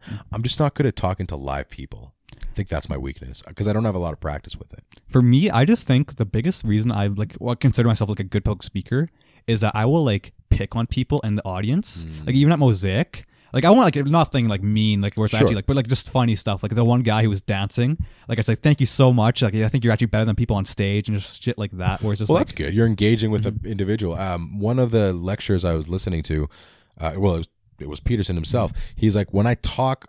First of all, when I do my lectures, I don't talk to people like I already have the answers for things. I have ideas for things, and I try to work them out on stage with the audience. But what I do is I actually connect with an individual every single time. And you can see it if you watch his videos. When he talks to people, or when he's talking to a large group of people, it always looks like he's talking to one person specifically at a time. And it's super weird, but it's impressive. And he can do like 2.5-hour lectures. With nothing in front of him. He just goes. No, it's crazy. It's amazing. My dad could do that too. Like all the stuff, every speech he's ever had, I think he's only written 2 of them. One was for my wedding, and the other one was from like somebody's 50th anniversary or something like that. Like one of the people that work at the church. I know he could just come up with shit out of nowhere. For presentations, I never like have anything written down. I'll just have the jot points on the back. Yeah. I'll look at it and I'll just BS it. And my group like always hates it. Because they're like, well, should we write a script? I'm like, I'm not going to write a script. But like, if you need it, do it. Because I'm not going to fucking like... There's been times I have to say someone. And it was a bad time too because we had an English project. And my teacher, like the teacher that like labeled me a white supremacist, like this same teacher, gave me props. Because our group fucked up so... Because they didn't want to write a script. And I just kept... Every time they'd fuck up something, I would like change it like immediately. And I like save them and pull it out of it. Like so much so that like... I think we got a 70%, and it was easily like a fucking failing project. Yeah. But yeah, no, it's just shit like that. People always tell me I'm just naturally like witty, and you always like have something to say. Like I remember like people try roasting me or something, and like the thing I think about the most is I'm always just thinking to myself, because I'm always silent. So I'm always just like thinking to myself, just like trying to make myself just entertained mostly. So if someone comes up to me, I'm already in the fucking thought process, and my thoughts are like mean. Like I'm a mean guy. Like Ari Gold, I resonate with him so much just because there's some times where like I go off on people. Like Stelio's the biggest guy and the most mean too, and I hate it because it's kind of like he's taller than you now. Well, it doesn't matter. Once he starts learning how to use his weight, because I think he's still trying to figure out how to that kid grew fucking fast, and so like I think he hasn't figured out how to use his body. It was funny because we were at the hospital. His aunt or his grandmother recently passed away. Well, Soph's aunt too, but him and his dad were in the room at the hospital room. And they looked like two inflatable arm flailing tube men just bumping into each other because they're just like their arms are down. And even his dad sometimes looks like he doesn't know how to use his arms, even though he's been like 6'3" or something forever. But it's just funny watching them like bob around into each other, like these two poles just like fighting around. It's really funny. I feel bad, but he's gonna bonk you one day. He deserves a lot of these fucking angers. Not all of them. There are some unwarranted. But I remember in Saskatoon, like for our like Greek dance trip, I was there. This was after our talk in the hallway. I come back and I think Theo called me Thunder Tits or something. And I was super drunk, so I'm like, Thunder Tits. So I'm like, okay, because the whole boy group were in our like my room. I'm like, okay, guys, I'm gonna go shower. I'll be 5 minutes, and when I come out, I'm gonna beat all your asses. I'm like, haha, funny. I come out, just start fucking wailing on Theo. Stella comes up, I suplex him on the bed. And they're playing Cards Against Humanity. And they just bought this. They just bought the game. Like Petro just bought the game. The box was on my bed. Suplex him right onto the box. I felt so bad. Did you buy him another one? I offered. It was just like it wasn't like destroyed. It was just kind of like one of the things. Oh, okay. So you didn't wreck the whole thing. No. You just wrecked their experience. I guess so. It was pretty fun. I stand by it. Gotta be careful. What do you say? We want to wrap this up? I think so. What are we gonna call this one? Godfathers of History of F. History of F? I think that's what you said last week. Or do you like Godfathers of F? No, History of F. I think history just sounds nicer. Yeah. History of the F word or just History of F? I think F word is more natural. Like to say history of the F word than history of F. No, actually, let's go History of F because it also is entertain facts. Okay. I think that's the big thing. Ties in. That's the big takeaway. Either way, like the big takeaway is the fact that, like, first of all, you just got to keep going at it, and second of all, you can go from 0 to 78,900, and just make sure that you don't get copywritten. Your ass is closed. Yeah, no. Oh, yeah. Lazy Canadian. I'm one away from getting deleted. I gotta wait. That's why. There's one meme. It's of Ryan from The Office with his notebook. Just writing I saw that one. No, I didn't put it as a different one. But it was one like why do they have school shooter drills? Like what do the school shooters like do in these drills? And it just has a photo of Ryan taking notes. Oh, and I don't think it's bad, but it's just one of those things where like, you know what, like I'm just not gonna post it. It was another meme page that had said that, or maybe it was yours, but it was something. It actually wasn't like a meme. It was just that scene where he's like, "I'm writing down the names of anybody that wronged." Oh yeah, it was like, and then they get left on red. I posted it. Okay, that was the one. Well, I stole it from someone else, but I posted it on my page. Well, this is, I guess, your little history of entertain facts, where the word EF, where F came from, and just some, I guess it ended up bleeding into just like a almost meeting with the people listening about the F word and shit that we could do. Thanks for doing this finally. No, it was nice. Yeah, it's fun, hey? I'd not respond. My ass is so sore. It's okay, we'll get it. Well, you'll be all right. Just gotta stand up and walk around for a bit. Yeah, that's it. That's all for this episode. Thanks, everybody, for listening. You can find The Lazy Canadian at the.lazy.canadian on Instagram, where he posts all his memes and stuff. Obviously, you guys know where you can find me. You can find me on Twitter at the FWordsG. You can email us at the FWordPodcast@gmail.com. Don't forget, if you've got reviews on anything that you've seen, heard, or played, or any of the things in between, you can email us your review at the FWordPodcast@gmail.com. And thank you for everybody wherever you're listening from, whether it's Anchor, Stitcher, Apple Podcasts, Google Podcasts, Spotify, Breaker, CastBox, Overcast, Pocket Cast, Podbean, Radio Public, YouTube, or you found us on the Sask Podcast Network website. Thanks so much. And if you are able to leave us a like or a review or anything like that, it'd be very much appreciated. If, in fact, you do like it. If you don't, again, you can email us and let us know your grievances. I think that's it. Make sure you're following Entertain Facts. You keep saying that. Make sure you're following the F Word on Facebook and on Instagram for whatever we decide to post. And we got more clips coming your way. Thanks again for doing this, dude. No problem. And remember, EF is for fun. EF is for fun. I'm G. That was Anthony, and we are out.